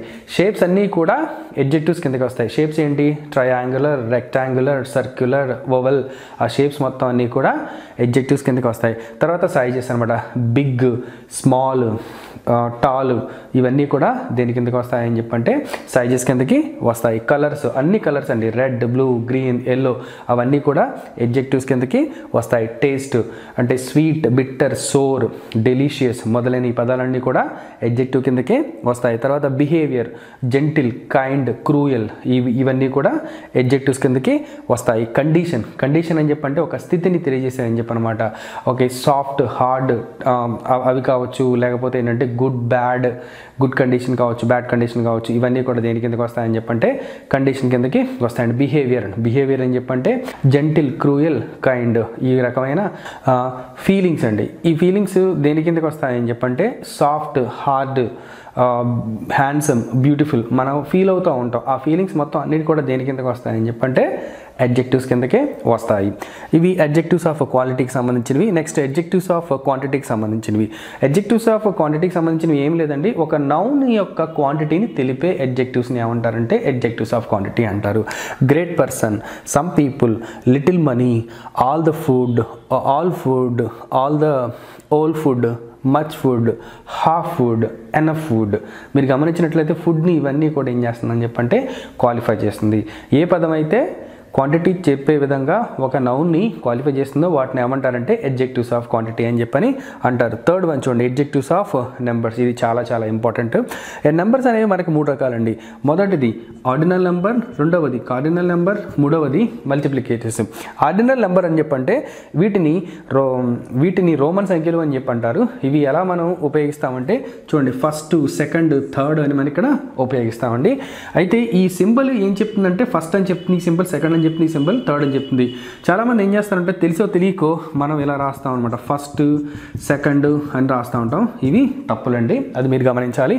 తర్వాత వీటికి అక్షర రూపం ఇచ్చినప్పుడు వీటి ముందు మనము ద అనే ఆర్టికల్ అనేది ఉపయోగించాల్సి వస్తుంది. The first, the second, the third, the fourth అని మనం ఒక ద ఆర్టికల్ అని మనం ఉపయోగించాలి అక్షర రూపం ఇచ్చినప్పుడు మాత్రమే. తర్వాత కార్డినల్ నెంబర్స్. ఈ కార్డినల్ నెంబర్స్ని ఇండో అరబిక్ నెంబర్స్ అని చెప్పి అంటారు. 1 2 3 4 5 ఇప్పుడు మనం ఉపయోగిస్తాం కదా, ఆ నెంబర్స్ మొత్తం అంతా కూడా ఏంటంటే ఇండో అరబిక్ నెంబర్స్ అని చెప్పి అంటారు. వీటికి అక్షర రూపం ఇచ్చినప్పుడు ఇవన్నీ కూడా ఏమవుతాయంటే అడ్జెక్టివ్స్ అవుతాయి. 1 cow, 2 cows, 3 cows, 4 cows. ఇక్కడ ఏంటంటే కౌస్ని ఈ నెంబర్స్ క్వాలిఫై చేస్తున్నాయండి, అందుకని దీన్ని ఏమన్నారంటే అడ్జెక్టివ్స్ ఆఫ్ నెంబర్స్ అని చెప్పని అంటారు. తర్వాత మల్టిప్లికేటివ్స్. ఈ మల్టిప్లికేటివ్స్ మనకి ఎలా ఉంటాయంటే గుణిజాలు అని చెప్పని తెలుగులో అంటారు. సింగిల్, డబుల్, ట్రిపుల్ అని వస్తుంటాయి కదండి గుణిజాలు, వాటన్నిటిని కూడా ఏంటంటే మల్టిప్లికేటివ్స్ అని చెప్పి అంటారు. వీటిని కూడా అడ్జెక్టివ్స్ అని అంటారు. ఇవి ఎలా వస్తాయి చూడండి, single bedroom, double bedroom, triple bedroom. ఒక బెడ్రూమ్ని ఎలా క్వాలిఫై చేస్తుందండి, ఇది సింగిల్, డబుల్, ట్రిపుల్ ద్వారా మనకి ఇక్కడ క్వాలిఫై చేస్తుంది. ఒకవేళ ఈ ఆర్డినల్ నెంబర్స్, కార్డినల్ నెంబర్స్, మల్టిప్లికేటివ్స్ ఇవన్నీ ఒకే సెంటెన్స్లో వస్తే మనం ఏం చేయాలంటే ఆర్డర్ ఇదండి, OCM అనే ఆర్డర్ మీరు ఫాలో అవ్వాలి. ఫస్ట్ మనం ఆర్డినల్స్ రాయాలి, తర్వాత కార్డినల్స్ రాయాలి, తర్వాత మల్టిప్లికేటివ్స్ అనేది ఇక్కడ రాయాల్సి ఉంటుంది. ముందు టెస్ట్ ఎక్స్ప్లెనేషన్లో మీకు ప్రతిదీ కూడా నేను చక్కగా వివరించి చెప్తాను. Next one emphatic adjectives. Emphatic adjectives అని చెప్పంటే మనము స్ట్రెస్ చేసి ఏదైనా ఒత్తిడికి చెప్పి మనం నొక్కి చెప్పడం అంటారు కదా తెలుగులో, అలా చెప్పడాన్ని ఎంఫటిక్ యాడ్జెక్టివ్స్ అని చెప్పని అంటారు. నా కళ్ళతో నేను చూశాను, మా బిల్డింగ్ అని చెప్పి మనం చెప్పుకుంటాం కదండి, అలా వచ్చేవన్నీ కూడా ఏమవుతాయంటే ఎంఫటిక్ యాడ్జెక్టివ్స్ అవుతాయి. చూడండి ఇక్కడ ఓన్ వెరీ అనమాట. ఎగ్జాంపుల్స్ మీరు గమనించినట్టే this is my own building, I saw that with my own eyes అని మనం అలా ఎగ్జాంపుల్స్ ఇక్కడ చెప్పుకోవచ్చు. తర్వాత ఎక్స్క్లమేటరీ యాడ్జెక్టివ్స్ అంటే ఆశ్చర్యాన్ని వ్యక్తపరిచే యాడ్జెక్టివ్స్ అండి. ఈ ఎక్స్క్లమేటరీ యాడ్జెక్టివ్స్ మనకి ఇక్కడ వాట్, హౌ అనేవి ఇక్కడ ఎక్స్క్లమేటరీ యాడ్జెక్టివ్స్ కిందకి మనకి ఇక్కడ వాట్, హౌ అనేవి మనకి ఇక్కడ ఎక్స్క్లమేటరీ యాడ్జెక్టివ్స్ కింద మనకి వస్తాయి. కానీ మీరు గమనించినట్లయితే వాట్ అనేది మనకి ఎక్స్క్లమేటరీ ప్రొనౌన్ కూడా అవుతుంది. కానీ అక్కడ రూల్ ఏంటంటే ఎక్స్క్లమేటరీ ప్రొనౌన్గా వాట్ని మనం కన్సిడర్ చేయాలంటే వాట్ తర్వాత మనకి ఖచ్చితంగా హెల్పింగ్ వెర్బ్ అనేది రావాలి. కానీ ఇక్కడ వాట్, హౌల తర్వాత ఇక్కడ ఏం రావాలండి, నౌన్ అనేది రావాలి. ఎగ్జాంపుల్ మీరు చూసుకున్నట్లయితే what an idea, how strange. ఏం ఐడియా, ఎంత స్ట్రేంజ్గా ఉంది అని చెప్పి మనం మాట్లాడతాం కదా, ఆ రెండు కూడా దేని కిందకి వస్తాయంటే ఎక్స్క్లమేటరీ అడ్జెక్టివ్స్ కిందకి వస్తాయి. తర్వాత 6th వన్ మీరు చూసుకున్నట్లయితే డెమాన్స్ట్రేటివ్ అడ్జెక్టివ్స్. మనకి డెమాన్స్ట్రేటివ్ ప్రొనౌన్స్ కూడా మనం చదువుకున్నాం. డెమాన్స్ట్రేటివ్ ప్రొనౌన్స్లో మనం డెమాన్స్ట్రేటివ్ ప్రొనౌన్గా మనం గుర్తించాలంటే దిస్, దట్, దీస్, దోజ్ల తర్వాత మనకి హెల్పింగ్ వెర్బ్ అనేది ఉండాలి. కానీ ఇక్కడ మాత్రం డెమాన్స్ట్రేటివ్ అడ్జెక్టివ్స్గా వాటిని మనం గుర్తించాలంటే వాటి తర్వాత ఇక్కడ నౌన్ అనేది ఇక్కడ ఉండాలండి, అంతే తేడా, అంతకుమించి ఏం లేదు. This pen is mine, that pen is mine, these books are mine, those books are mine అనే ఎగ్జాంపుల్స్ మీకు చెప్పుకోవచ్చు. అంటే ఏదైనా నౌన్కి ముందు ఉంటే అది అడ్జెక్టివే, అది మీరు గుర్తుంచుకోవాలి. నెక్స్ట్ వన్ డిస్ట్రిబ్యూటివ్ అడ్జెక్టివ్స్ అంటే డిస్ట్రిబ్యూషన్కి ఉపయోగపడే అడ్జెక్టివ్స్ అనమాట. మీరు గమనించినట్లయితే each, every, each, either, neither ఇవి కూడా మనకి డిస్ట్రిబ్యూటివ్ ప్రొనౌన్స్ కిందకి వచ్చాయి. కానీ మనం అక్కడ చెప్పుకున్న రూల్ ఏంటండి, వాటి తర్వాత ఆఫ్ రావాలి, తర్వాత నౌన్ రావాలని చెప్పాను. కానీ ఇక్కడ ఏంటంటే వీటి తర్వాత డైరెక్ట్గా నౌన్ రావాలి, అంతే తేడా, అంతకుమించి ఏం లేదండి. Each boys and every boys, either boys, neither boys. మళ్ళీ చెప్తానండి, each bye, every bye, either boys, neither boys అండి. ఆ రకంగా మనం ఇక్కడ చెప్పుకోవచ్చండి. వీటన్నిటిని ఏమంటారంటే డిస్ట్రిబ్యూటివ్ అడ్జెక్టివ్స్ అని చెప్పని అంటారు. నెక్స్ట్ అడ్జెక్టివ్ మనం చూసుకున్నట్లయితే ఇంటరాగేటివ్ అడ్జెక్టివ్స్. ఈ ఇంటరాగేటివ్ అడ్జెక్టివ్స్ మనకి ఏమి ఉన్నాయని చెప్పంటే వాట్, విచ్, హూజ్ అనేవి ఏంటంటే ఇక్కడ ఇంటరాగేటివ్ అడ్జెక్టివ్స్ కింద ఉన్నాయి. సో ఇదే రకంగా మనకి ఇంటరాగేటివ్ ప్రొనౌన్స్ కూడా ఉన్నాయండి. కానీ ఒక చిన్న విషయం ఏంటంటే interrogative ప్రొనౌన్స్లో who, whom, whose, which, వాట్ల తర్వాత మనకి హెల్పింగ్ వెర్బ్ అనేది రావాలి. కానీ ఇక్కడ వాట్, విచ్, హూజ్ల తర్వాత నౌన్ రావాలి, అది మీకు గుర్తుంచుకోవాలి, అది మీరు గుర్తుంచుకోవాలి. ఎగ్జాంపుల్ ఏంటంటే what book do you want, what తర్వాత ఇక్కడ బుక్ వచ్చిందండి, అంటే బుక్ని ఈ వాట్ అనేది క్వాలిఫై చేస్తుంది. Which book do you want, A book నీకు కావాలి. హూజ్ కార్ ఈజ్ దిస్, ఇది ఎవరి యొక్క కారు అని చెప్పని మనకి ఇక్కడ వాట్, విచ్, హూజ్ అనేవి ఇక్కడ మనకి ఆ నౌన్స్ని క్వాలిఫై చేస్తున్నాయి. కాబట్టి వీటిని ఇంటరాగేటివ్ ప్రొనౌన్స్ అని చెప్పని అంటారు. వీటి తర్వాత ఖచ్చితంగా నౌన్ అనేది రావాల్సి ఉంటుంది. తర్వాత చూడండి పొజిటివ్ అడ్జెక్టివ్స్. ఈ పొజిటివ్ అడ్జెక్టివ్స్ అని చెప్పంటే my, hour, your, his, R, hits, there. ఇవన్నీ కూడా పొజెసివ్ అడ్జెక్టివ్స్ కిందకి వస్తాయి, ప్రొనౌన్స్ కాదండి. ఎందుకంటే వీటి తర్వాత నౌన్స్ వస్తాయి కాబట్టి. ఫ్రెండ్స్, మీకు అస్తమానం చెప్తూనే ఉన్నాను, మరొకసారి చెప్తాను. నౌన్కి ముందు ఏదైనా వస్తే అది నౌన్ని క్వాలిఫై చేస్తే ఆ పదం ఏమవుతుందంటే అడ్జెక్టివ్ అవుతుంది. కానీ ఆ పదం అనేది ఖచ్చితంగా నౌన్ని క్వాలిఫై చేస్తూ ఉండాలి. ఇది మీరు గుర్తుంచుకోవాలి. దీనికి ఎగ్జాంపుల్ చూసుకున్నట్లయితే my car, our car, your car, his car, her car, it's car, there car. అర్థమవుతుందండి? అంటే ప్రతిది కూడా ఏంటంటే నా కారు, మా కారు, మీ కారు, మన కారు, వారి కారు, అతని కారు, ఆమె కారు, అంటే ఈ కారు ఎవరిదో చెప్తుంది. ఆ రకంగా మనం ఇక్కడ పొజెసివ్ అడ్జెక్టివ్స్ని మనం ఉపయోగించుకోవాలి. వీటి తర్వాత ఖచ్చితంగా నౌన్ రావాలి. తర్వాత ప్రాపర్ అడ్జెక్టివ్స్. ఈ ప్రాపర్ అడ్జెక్టివ్స్ అంటే ప్రాపర్ నౌన్లోంచి పుట్టుకు వచ్చిన అడ్జెక్టివ్స్ని ఏమంటారంటే ప్రాపర్ అడ్జెక్టివ్స్ అని చెప్పి అంటారు. కొంతమంది కన్ఫ్యూజ్ అవుతారు, నౌన్కి అడ్జెక్టివ్ తేడా తెలియకుండా. ఇప్పుడుతో క్లారిఫై అయిపోతుందండి మీకు. ఏంటంటే చూడండి, ఇక్కడ ఇండియా నుంచి వచ్చింది, ఇండియా అనే ప్రాపర్ నౌన్ నుంచి వచ్చింది ఇండియన్ అండి, ప్రాపర్ అడ్జెక్టివ్. చైనా నుంచి ప్రాపర్ నౌన్ నుంచి వచ్చింది ఏమవుతుందంటే చైనీస్ అనే ప్రాపర్ అడ్జెక్టివ్ వస్తుంది. అమెరికా నుంచి వచ్చిన ప్రాపర్ నౌన్ నుంచి వచ్చిన అడ్జెక్టివ్ ఏమవుతుందంటే అమెరికన్ అవుతుంది. సో ఇక్కడ దీన్ని ఎలా ఉపయోగించుకోవాలంటే it is an Indian restaurant, it is a Chinese phone, it is an American watch. మీరు గమనించినట్లయితే ఇక్కడ ఇండియన్ అనేది రెస్టారెంట్ని క్వాలిఫై చేస్తుంది, చైనీస్ అనేది ఫోన్ని క్వాలిఫై చేస్తుంది, అమెరికన్ అనేది వాచ్ని క్వాలిఫై చేస్తుంది. ఏ రెస్టారెంట్, ఇండియన్ రెస్టారెంట్, ఏ ఫోను, చైనీస్ ఫోను, ఏ వాచ్, అమెరికన్ వాచ్. తర్వాత నేను చెప్పిన మీకు ఫార్ములా కూడా ఉంది. ఏంటంటే ఇది ఆర్టికల్, తర్వాత అడ్జెక్టివ్, తర్వాత నౌను. ఒక నౌన్కి మధ్యలోకి, ఒక నౌన్లో ఒక ఆర్టికల్కి నౌన్కి మధ్యలో ఏది ఉన్నా సరే అది ఏమవుతుందని చెప్పండి, అడ్జెక్టివ్ అనేది అవుతుంది. ఒక ఆర్టికల్కి నౌన్కి మధ్యలో ఏదైనా ఒక పదం ఉంటే ఆ పదం ఏమవుతుందండి, అడ్జెక్టివ్ అవుతుంది. ఎందుకంటే అడ్జెక్టివ్ కేవలం నౌన్ గురించి లేదా ప్రొనౌన్ గురించి మాత్రమే మాట్లాడుతుంది. చివరిగా మీరు చూసుకున్నట్లయితే పార్టిసిపుల్ అడ్జెక్టివ్స్. ఇవి కూడా చాలా చాలా ఇంపార్టెంట్. ఎక్కువ కన్ఫ్యూజ్ అవుతాం మనము. ఈ పార్టిసిపుల్ అడ్జెక్టివ్స్ మనకి ఎన్ని రకాలుగా ఉంటాయంటే 2 రకాలుగా ఉంటాయి. ఒకటి పాస్ట్ పార్టిసిపుల్, ఇంకొకటి present participle. Past participle form ఏంటంటే V3 ఫామ్ ఉంటుంది, ప్రెజెంట్ పార్టిసిపుల్ ఫామ్ ఏంటంటే V4 ఫామ్ ఉంటుంది. అదేంటి, ఇది వెర్బ్ ఫామ్స్ కదా, ఇవి అడ్జెక్టివ్స్ ఎలా అవుతాయని చెప్పి మనకి చాలా డౌట్ రావచ్చు. సేమ్ మంత్ర అండి. ఏంటంటే ఒక ఆర్టికల్కి నౌన్కి మధ్యలో ఉండేది ఏదైనా అడ్జెక్టివ్ అవుతుంది. కళ్ళు మూసుకొని పెట్టేయచ్చు మనం. బిట్టికి సమాధానం this is a broken chair. ఆ చైర్ ఎలాంటిదో చెప్తుంది. ఎలాంటి చైర్ అండి, అది విరిగిపోయిన chair. It is a damage table. ఇది ఒక డ్యామేజ్ అయిన టేబుల్ అని చెప్తుంది. It is an interesting story. ఇది ఎలాంటి స్టోరీ, ఒక ఇంట్రెస్టింగ్ స్టోరీ అనమాట. సో అర్థమవుతుందా ఫ్రెండ్స్? సో ఈ రకంగా మనం పార్టిసిపుల్ అడ్జెక్టివ్స్ని తర్వాత ప్రాపర్ అడ్జెక్టివ్స్ని మనం ఐడెంటిఫై చేయొచ్చు. ఇంకొక మళ్ళీ చెప్తున్నానండి, ఆర్టికల్కి నౌన్కి మధ్యలో వచ్చిన ఏ ఒక పదం ఉంటే ఆ పదం ఏమవుతుందంటే అడ్జెక్టివ్ అవుతుంది. ఈరోజు మనం చాలా ఇంపార్టెంట్ అయిన టాపిక్ని మనము చెప్పుకుంటున్నాము. The name of the topic is verb. ఈ వెర్బ్ అంటే ఏంటి, వెర్బ్ యొక్క డెఫినేషన్ ఏంటి, ఈ వెర్బ్లో మనకి ఎన్ని రకాలు ఉన్నాయి, వాటిని మనము ఎలా తెలుసుకోవాలి, వాటి యొక్క ఉపయోగం కూడా ఏంటి ఈరోజు మనము తెలుసుకోవాలి.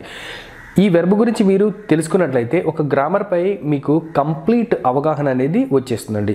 సో ఫ్రెండ్స్, మీరు చేయాల్సిందల్లా ఒక్కటే, జాగ్రత్తగా మీరు కాన్సన్ట్రేషన్ బాగా పే చేసి మీరు ఈ లెసన్ విన్నట్లయితే వెర్బ్ మీద మీకు ఎటువంటి డౌట్ లేకుండా అయిపోతుందండి with the matter of 10 minutes. ఈ 10 minutesలో మీకు కంప్లీట్ ఐడియా అనేది మీకు వచ్చేసింది. అండ్ వన్ మోర్ థింగ్, ఈ బోర్డు పైన అక్షరాలు మీకు చక్కగా విజిబుల్గా కనబడితే ఓకే, లేకపోతే మీ మొబైల్ని హారిజంటల్గా మీరు పెట్టి రెజల్యూషన్ కూడా ఇఫ్ పాసిబుల్ 480 or 720 పిక్సెల్లో పెట్టుకోండి. ఓకే, లెసన్ స్టార్ట్ చేద్దాం. సో ఇక్కడ చూడండి, వెర్బ్ అంటే ఏంటి. వెర్బ్ అంటే ఏంటంటే క్రియ, అంటే verb which denotes you the action of the subject are noun are pronoun. అంటే వెర్బ్ అనేది మనకి ఏం తెలియజేస్తుందని చెప్పంటే సబ్జెక్ట్ చేసే యాక్షన్ కావచ్చు, లేదంటే నౌన్ ఆర్ ప్రొనౌన్ చేసే యాక్షన్ కావచ్చు, మనకి ఇక్కడ వెర్బ్ అనేది తెలియజేస్తుంది. వెర్బ్ అనేది ఏం తెలియజేస్తుందని చెప్పంటే సబ్జెక్ట్ చేసే ఒక క్రియ కావచ్చు, సబ్జెక్ట్ యొక్క స్థితి స్థాయి కావచ్చు, సబ్జెక్ట్ ఏదైనా కలిగి ఉండటాన్ని కూడా తెలియజేసేది ఏంటంటే ఇక్కడ వెర్బ్ మాత్రమేనండి. సో ఈ వెర్బ్ మనకి ఎన్ని రకాలుగా ఉన్నాయి, కానీ వెర్బ్స్ అనేవి ఇక్కడ చాలా రకాలుగా ఉన్నాయండి. కానీ మనకి ఇక్కడ ఉపయోగపడేవి మాత్రము 2 రకాలు. అవేంటో మీకు ఇక్కడ తెలియజేస్తాను. ఫస్ట్ వన్ ఇక్కడ మీకు చూసినట్లయితే యాక్సిలరీ వెబ్స్ ఉన్నాయండి. ఫస్ట్ ఏంటంటే ఇక్కడ యాక్సిలరీ వెబ్స్, రెండవది ఏంటంటే లెక్సికల్ వెబ్స్ లేదా మోడల్ వెబ్స్ అని చెప్పనమాట. సో మొదట మనము ఏం చేద్దామంటే యాక్సిలరీ వెబ్స్ గురించి మనం కంప్లీట్గా మనం ఇక్కడ తెలుసుకుందాము. సో యాక్సిలరీ వెబ్స్ అంటే ఏంటి? యాక్సిలరీ అంటే ఏంటంటే సహాయము. సో ఈ యాక్సిలరీ వెబ్స్ని మనం మరొక పేరుతో మనం ఎలా పిలుచుకోవచ్చు అని చెప్పంటే సహాయక క్రియలుగా మనం ఇక్కడ పిలుచుకోవచ్చు. సో ఈ సహాయక క్రియలు అనేవి మనకి మొత్తం ఇంగ్లీష్ లాంగ్వేజ్లో మనకి ఎన్ని ఉన్నాయంటే 24 ఉన్నాయండి. 24 మనకి యాక్సిలరీ వెబ్స్ ఉన్నాయి. ఇది చాలా మంచి పాయింట్, మీరు గుర్తుంచుకోవచ్చు. సో ఈ 24 యాక్సిలరీస్ని మనం ఎన్ని రకాలుగా డివైడ్ చేశారు అని చెప్పంటే ప్రైమరీ యాక్సిలరీస్, మోడల్ యాక్సిలరీస్గా మనకి ఇక్కడ డివైడ్ చేశారు. ఈ ప్రైమరీ యాక్సిలరీస్లో మొత్తం మనకు 11 ఉన్నాయండి. ఈ 11 యాక్సిలరీస్ ఉన్నాయి. అవేంటో మనం చూద్దాం. తర్వాత ఈ మోడల్ యాక్సిలరీస్ మొత్తం మనకి 13 ఉన్నాయి. ఈ 11 + 13 ఈక్వల్ టు మనకి ఏంటంటే 24 అవుతాయండి. సో ఇక్కడ ప్రైమరీ యాక్సిలరీస్ గురించి మనము చూద్దాం. ప్రైమరీ యాక్సిలరీస్ గురించి ముందుగా మనము తెలుసుకునే ముందు ప్రైమరీ యాక్సిలరీస్ అంటే ఏంటో కూడా మనము తెలుసుకుందాం. ప్రైమరీ యాక్సిలరీస్ అంటే మీకు ఇక్కడ చూడండి, యాక్షన్, స్టేట్, పొజిషన్ని తెలిపే యాక్సిలరీస్ అనమాట. చాలా సింపుల్ అండి. సో మీకు క్రియలని, స్థితిని, తర్వాత ఒక సబ్జెక్ట్ ఏదైనా కలిగి ఉండటాన్ని తెలియజేసే ఒక హెల్పింగ్ వెర్బ్ లేదా యాక్సిలరీ వెర్బ్ ఏమైనా ఉన్నాయంటే వాటిని ఏమంటారంటే ప్రైమరీ యాక్సిలరీస్ అని చెప్పని అంటారు. ప్రైమరీ యాక్సిలరీస్ అంటే యాక్షన్, స్టేట్, పొజిషన్ని తెలియజేసే హెల్పింగ్ వెబ్స్ అని చెప్పండి. ప్రైమరీ యాక్సిలరీస్ అన్న హెల్పింగ్ వెబ్స్ అన్న ఈ రెండు కూడా మనకి ఒకే మీనింగ్ అనేది వస్తుంది. ఇవి మొత్తం మనకి 11 రకాలు. ఇవి మనకి 3 టైప్స్గా మనకి డివైడ్ చేయబడ్డాయి. ఏంటంటే అవి డూ ఫార్మ్స్, బీ ఫార్మ్స్, తర్వాత హ్యావ్ ఫార్మ్స్. ఈ డూ ఫార్మ్స్లో మనకి ఏమి ఉంటాయంటే డూ, డస్, డిడ్ ఉంటాయండి. ఈ డూ, డస్, డిడ్లు మనకి ఏం తెలియజేస్తాయని చెప్పంటే సబ్జెక్ట్ చేసే పనిని తెలియజేస్తాయండి. తర్వాత మనకి బీ ఫార్మ్స్ ఉన్నాయి. ఈ బీ ఫార్మ్స్ మనకి ఏమేంటంటే యామ్, ఈజ్, ఆర్, వజ్, వర్ అండి. ఈ యామ్, ఈజ్, ఆర్, వజ్, వర్ మనకి ఏం తెలియజేస్తాయంటే ఒక సబ్జెక్ట్ యొక్క పొజిషన్ని కావచ్చు, సబ్జెక్ట్ యొక్క స్థితిని కావచ్చు తెలియజేస్తాయి. తర్వాత మనకి హ్యావ్ ఫార్మ్స్ ఉన్నాయి. ఈ హ్యావ్ ఫార్మ్స్ మనకి ఏంటంటే హ్యాజ్, హ్యావ్, హ్యాడ్. ఇవి మనకి ఏం తెలియజేస్తాయంటే ఒక సబ్జెక్ట్ లేదా ఒక నౌన్ ఆర్ ప్రొనౌన్ మనకి ఏదైనా కలిగి ఉన్నాయి అని చెప్పంటే వాటిని తెలియజేస్తాయి. వీటికి నేను ఒక ఎగ్జాంపుల్ మీకు ఓరల్గా ఇస్తే మీకు అర్థం అవుతుందండి. ఏంటంటే I go to temple everyday. నేను ప్రతిరోజు టెంపుల్కి వెళతాను. She goes to temple every week. ఆవిడ ప్రతి వారం టెంపుల్కి వెళుతుంది. I went to temple yesterday. నేను నిన్న టెంపుల్కి వెళ్ళాను. అంటే ఇది టైంని తెలియజేస్తుంది. ఇవేం తెలియజేస్తాయండి? టైంని తెలియజేస్తాయి. తర్వాత ఇక్కడ చూడండి, ఇక్కడ ఐ ఆమ్ ఏ టీచర్. నేను టీచర్ని. నేనేంటి? నా యొక్క పొజిషన్ని తెలియజేస్తుంది. And he is a student. అతను ఒక స్టూడెంట్. అతని యొక్క పొజిషన్ని తెలియజేస్తుంది. And they are cricket players. వాళ్ళు క్రికెట్ ప్లేయర్స్ అండి. వారి యొక్క స్థితిని తెలియజేస్తుంది. తర్వాత ఇక్కడ చూసుకున్నట్లయితే వజ్, వర్ అంటే ఐ వాజ్ ఎ టీచర్. ఒకప్పుడు నేను టీచర్ని. అంటే నా గత స్థితిని కూడా ఇక్కడ తెలియజేస్తుంది. They were cricket players. ఒకప్పుడు వాళ్ళు క్రికెట్ ప్లేయర్స్. ఒకప్పటి వాళ్ళ యొక్క స్థితిని కూడా ఇక్కడ తెలియజేస్తుందండి. తర్వాత ఈ పొజిషన్ మీరు చూసుకున్నట్లయితే ఏదైనా కలిగి ఉండటం. She has a car.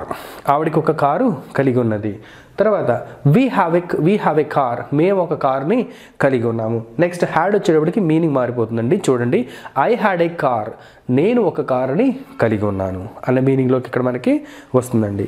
So అర్థమైందా ఫ్రెండ్స్? సో ఈ రకంగా ఈ ప్రైమరీ యాక్సిలరీస్ అనేవి మనకి చాలా హెల్ప్ చేస్తాయి. ఎందుకంటే యాక్షన్ తెలపడంలో, స్టేట్, పొజిషన్ని, తర్వాత పొజిషన్ని తెలపడంలో కూడా ఈ ప్రైమరీ యాక్సిలరీస్ అనేవి మనకి బాగా హెల్ప్ఫుల్ అవుతాయి.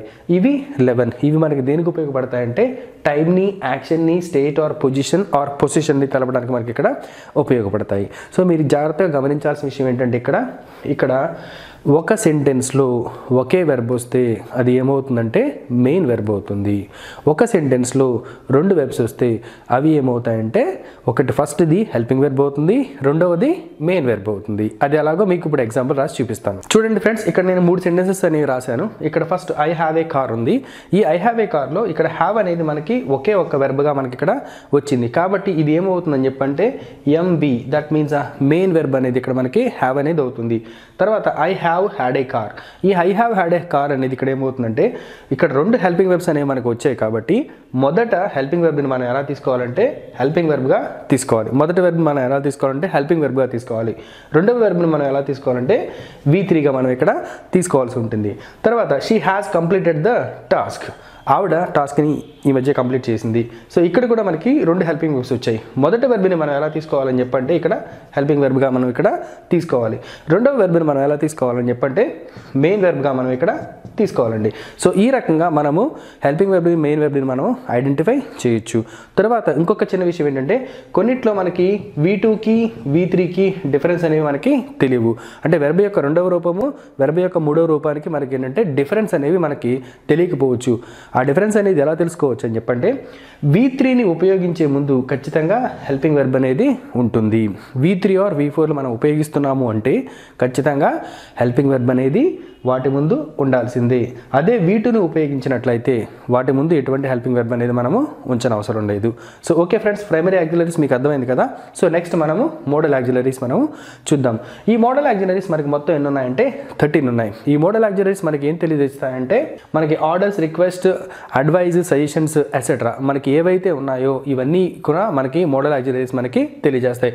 ఈ మోడల్ ఆక్సిలరీస్ మీకు ఈజీగా నేను డిఫైన్ చేస్తానండి. ఏంటంటే మూడ్ ప్లస్ ఆల్, మీ యొక్క మూడ్స్ మొత్తాన్ని తెలియజేసేదే మోడల్ ఆక్సిలరీస్. ఇవి మొత్తం 13 ఉన్నాయండి. ఈ 13 మనం ఎలా ఈజీగా గుర్తుంచుకోవచ్చు అంటే will, would, shall, should, can, could, May, might, must, need to, ought to, dare to, use to.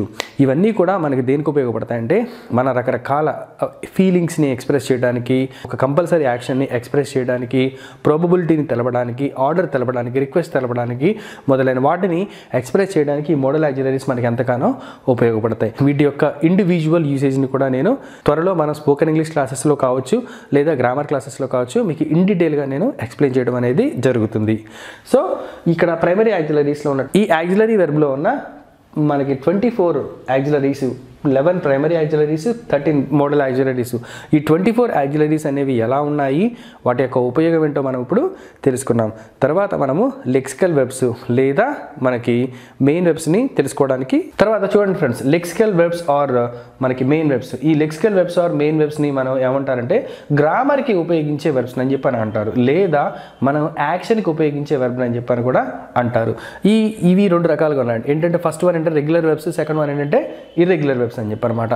First one regular verbs చూద్దాం. రెగ్యులర్ వెర్బ్స్ అయినా ఇర్రెగ్యులర్ వెర్బ్స్ అయినా వాటిని మనము 5 ఫామ్స్గా మనము డివైడ్ చేసుకోవచ్చు. అవన్నీ ఏంటంటే V1, V2, V3, V4, V5 అండి. వెర్బ్ V1 అంటే present form of the verb, V2 అంటే past form of the verb, V3 అంటే పాస్ట్ పార్టిసిపుల్ అండి, V4 అంటే ప్రజెంట్ పార్టిసిపుల్, V5 అంటే సింపుల్ ప్రజెంట్ ఫామ్ అనమాట. ఈ 5 రకాల వెబ్ ఫామ్స్ అనేవి మనకి చాలా చాలా ఇంపార్టెంట్. అవి ఎలా ఫామ్ అవుతాయో మనం ఇప్పుడు చూద్దాం. ఫస్ట్ వన్ ఇక్కడ మనకి రెగ్యులర్ వెర్బ్స్. ఈ రెగ్యులర్ వెర్బ్స్కి మనం ఈజీగా ఎలా ఐడెంటిఫై చేయొచ్చు అంటే మనకి V2లో కానీ V3లో కానీ ఇక్కడ అవి ఈడీతో ఎండ్ అవుతాయి. ఈ వెర్బ్ యొక్క బేస్ ఫామ్ అనేది మిగతా వాటిలో కూడా ఆల్మోస్ట్ మనం ఇక్కడ చూడొచ్చు అనమాట. అందుకనే వీటిని ఏమన్నారంటే రెగ్యులర్ వెర్బ్స్ అని చెప్పని అన్నారు. ఉదాహరణ మనం చూసుకున్నట్లయితే ఇందులో మనకి 3 మోడల్స్ ఉన్నాయండి. ఇందులో ఫస్ట్ మోడల్ అంటే మనకి V1లో బేస్ ఫాము, V2, V3లో మనకి ఈడీని యాడ్ చేయడం ద్వారా ఎండ్ అవుతుందండి. ఒకసారి చూడండి, paint, painted, painted, painting, paints. ఆ రకంగా ఇక్కడ మనకి ఇది ఎండ్ అవుతుంది. రెండవది చూడండి, ఇక్కడ ఓన్లీ డీతో మాత్రమే ఇక్కడ ఎండ్ అవుతుంది. Love, loved, loved, loving, loves అలా ఉపయోగిస్తాము. Learn, learnt, learnt, learning, learns. ఇది టీతో ఎండ్ అవుతుందండి. దేంతో ఎండ్ అవుతుందండి? టీతో ఎండ్ అవుతుంది. నెక్స్ట్ మన వెబ్సైట్ ఏంటంటే ఇర్రెగ్యులర్ వెబ్స్. ఇర్రెగ్యులర్ వెబ్స్ అనేవి ఏంటంటే దీనికి చూడండి, ఇక్కడ V1 ఫామ్లో ఒకలా ఉంటుంది, V2 ఒకలా ఉంటుంది, V3 అనేది ఒకలా ఉంటుందండి. V4 అండ్ V5లు రెగ్యులర్లో కానీ ఇర్రెగ్యులర్ వెబ్స్లో కానీ మనకి సేమ్ మీనింగ్ వస్తాయి. ఎలా అంటే V4 అనేది ఇక్కడ ఎలా ఫామ్ అవుతుందంటే V1 ప్లస్ ING ఫామ్ అండి. ఏమవుతుందంటే అది V4 అవుతుంది. V5 ఏమవుతుందంటే V1కి మనము S ఆర్ ESని జాయిన్ చేయడం ద్వారా ఏమవుతుందంటే V5 అవుతుందండి. ఇందులో చూడండి, ఇప్పుడు మొదటి ఎగ్జాంపుల్ మనం చెప్పుకున్నాం. రెండో ఎగ్జాంపుల్కి వెళ్ళినప్పుడు ఏమవుతుందంటే బేస్ ఫామ్ అనేది ఒకలా ఉంటుంది, సెకండ్ ఫాము, థర్డ్ ఫామ్ అనేవి మనకి ఏంటంటే సేమ్ ఉంటాయండి. Teach, taught, taught, teaching, teachers ఆ రకంగా వస్తుంది. తర్వాత చూడండి, ఇక్కడ థర్డ్ ఫామ్ అనేది ఈ 3 కూడా ఒకేలా ఉంటాయి. Cut, cut, cut, cutting, cuts అండి. తర్వాత ఫోర్త్ ఎగ్జాంపుల్ ఇక్కడ మనకి చూసుకున్నట్లయితే అండ్ స్పెల్లింగ్స్ ఒకేలా ఉంటాయి, కానీ వీటి యొక్క ప్రొనౌన్సియేషన్ అనేది డిఫరెంట్గా ఉంటుందండి. Read, red, red, reading, reads.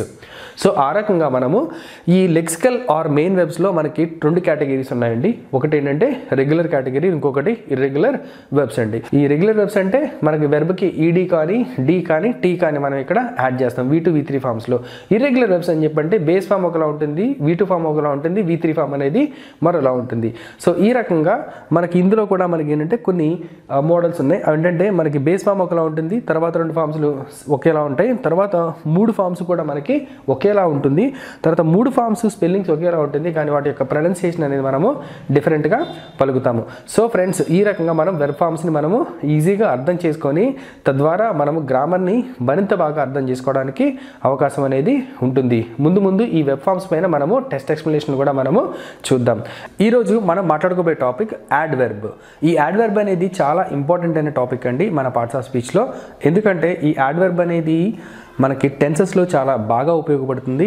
అంతేకాకుండా మనకి కరెక్షన్ ఆఫ్ సెంటెన్సెస్, స్పాటింగ్ ఎర్రర్స్లో కూడా మనం సాల్వ్ చేయడానికి ఈ యాడ్వర్బ్ అనేది బాగా ఉపయోగపడుతుంది. ఈరోజు మనం ఈ యాడ్వర్బ్ గురించి మనము తెలుసుకుందాము. యాడ్వర్బ్ అంటే ఏంటి? Adverb is a word which ads additional meaning to the verb. అంటే యాడ్వర్బ్ అనేది ఏంటంటే వెర్బ్కి అదనపు అర్థాన్ని ఇస్తుంది. అంటే ఈ యాడ్వర్బ్లోనే మన యొక్క యాడ్వర్బ్ మీనింగ్ ఉందండి.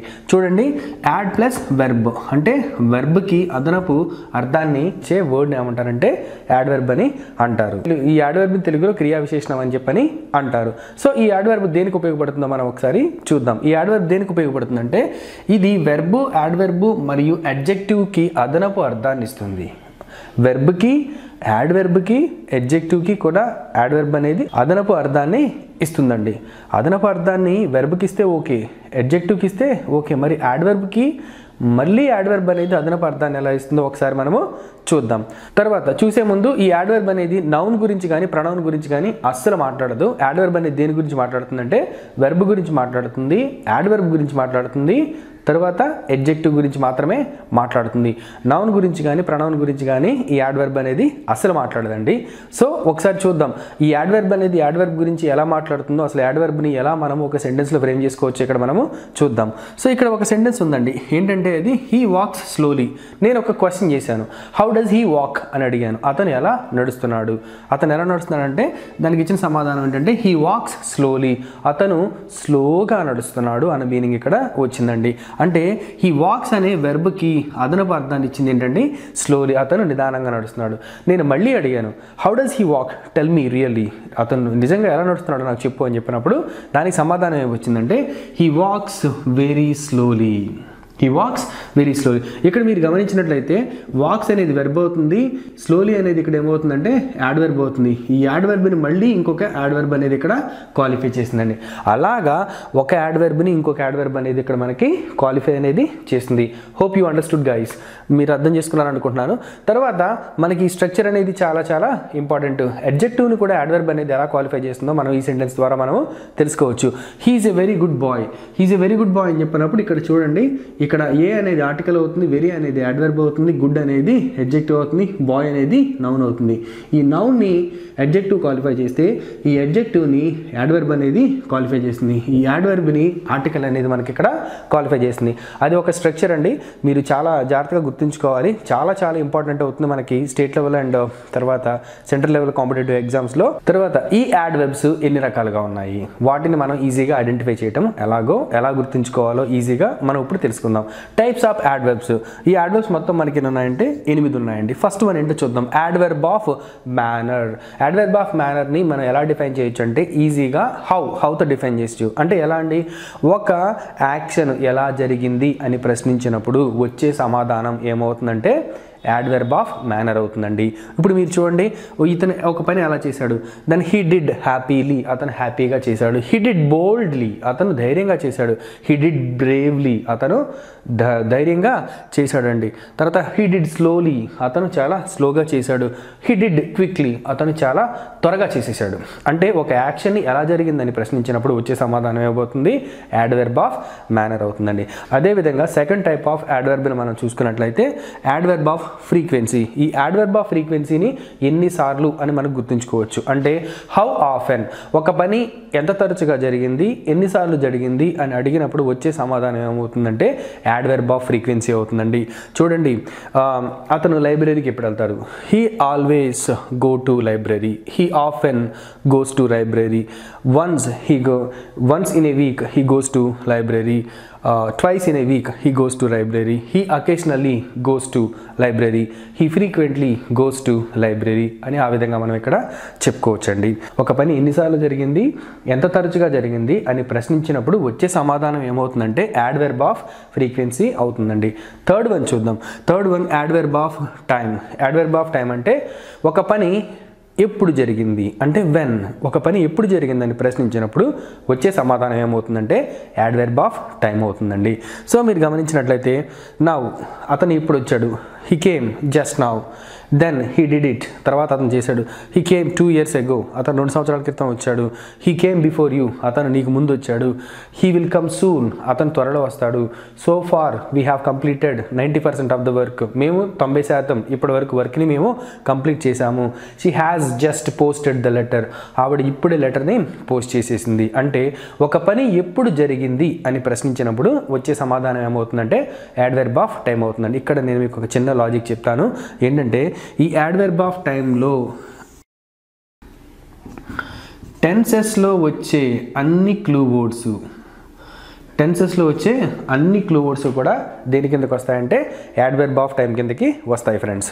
తర్వాతది యాడ్వర్బ్ ఆఫ్ ప్లేస్. ఒక పని ఎక్కడ జరిగింది అని ప్రశ్నించినప్పుడు, వేర్, ఒక పని ఎక్కడ జరిగింది అని ప్రశ్నించినప్పుడు వచ్చే సమాధానం ఏమవుతుందంటే యాడ్వర్బ్ ఆఫ్ ప్లేస్ అవుతుందండి.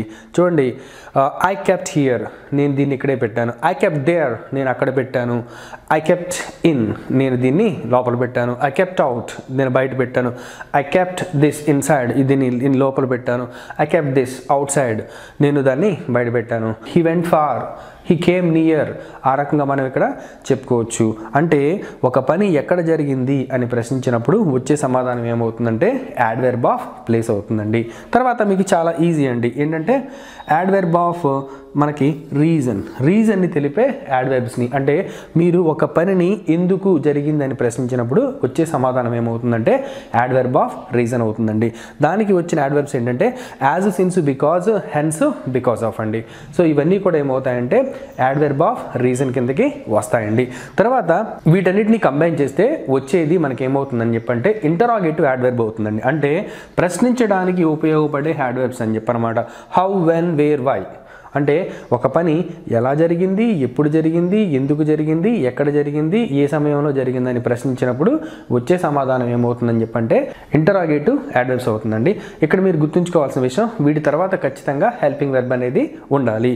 తర్వాత how are you, when did it happen, where are you going, తర్వాత why did you tell that, అంటే నువ్వు ఎక్కడికి వెళ్తున్నావు, ఎందుకు వెళుతున్నావు, ఏ సమయంలో వెళుతున్నావు అని చెప్పి అడగడానికి ఉపయోగపడే యాడ్వర్బ్స్ అండి. అంటే ప్రశ్నించడానికి ఉపయోగపడే యాడ్వర్బ్స్ని ఏమంటారంటే ఇంటరాగేటివ్ యాడ్వర్బ్స్ అని చెప్పని అంటారు.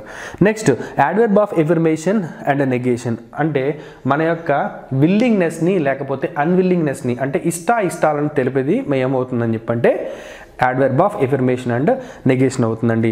So yes, no, certainly, please, okay, surely, అంటే మీరు వ్యవహారిక భాషలో ఉపయోగించే పదాలన్నీ కూడా మనకి దేని కిందకి వస్తాయంటే ఇలాంటి మొత్తం కూడా almost adverb of affirmation and negation కిందకి వస్తాయి.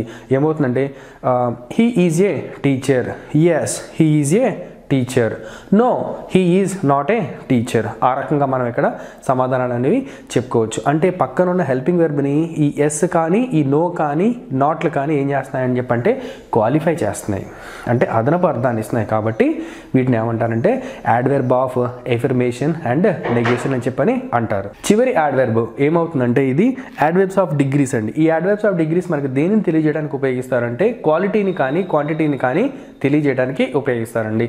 ఇందులో మనకి వచ్చే యాడ్వర్బ్స్ ఏంటంటే enough, no, little, a little అనే పదాలు మొదలైన పదాలు మనకి వస్తూ ఉంటాయండి. సో దీనికి ఎగ్జాంపుల్గా చూసినట్లయితే he served me enough, he spent little, he spent a little, ఆ రకంగా మనం ఇక్కడ చెప్పుకోవచ్చు. అంతే ఫ్రెండ్, యాడ్వర్బ్ అంటే మనకి చాలా కన్ఫ్యూజ్ అవుతాం, కానీ అసలు కన్ఫ్యూజ్ అవ్వాల్సిన అవసరం అయితే అసలు లేదండి. ఏంటంటే యాడ్వర్బ్ అంటే వెర్బ్కి అదనపు అర్థాన్ని ఇచ్చేది యాడ్వర్బ్. ఈ యాడ్వర్బ్ని మనము వెర్బ్ని క్వాలిఫై చేయడానికి, యాడ్వర్బ్ని క్వాలిఫై చేయడానికి, అడ్జెక్టివ్ని క్వాలిఫై చేయడానికి మనం ఉపయోగిస్తాము. యాడ్వర్బ్ పొరపాటును కూడా నౌన్ గురించి, ప్రొనౌన్ గురించి మాట్లాడదు. ఈ యాడ్వర్బ్స్లో మనకి 8 రకాలు ఉన్నాయండి, ఇంకా ఉన్నాయి, కాకపోతే అవి ఇన్ డీటెయిల్గా ఇంకా ఇన్డెప్త్గా ఉంటాయండి. సో మనకు అంత అవసరం లేదు. This the only YouTube channel that will teach you English grammar and which helps you to get it of the fear of English grammar. So ఈరోజు మనం చెప్పుకోబోయే టాపిక్ ఏంటంటే ప్రిపోజిషన్స్. ఈ ప్రిపోజిషన్స్ అనేవి కాంపిటేటివ్ ఎగ్జామ్స్లో వైటల్ రోల్ ప్లే చేస్తాయి.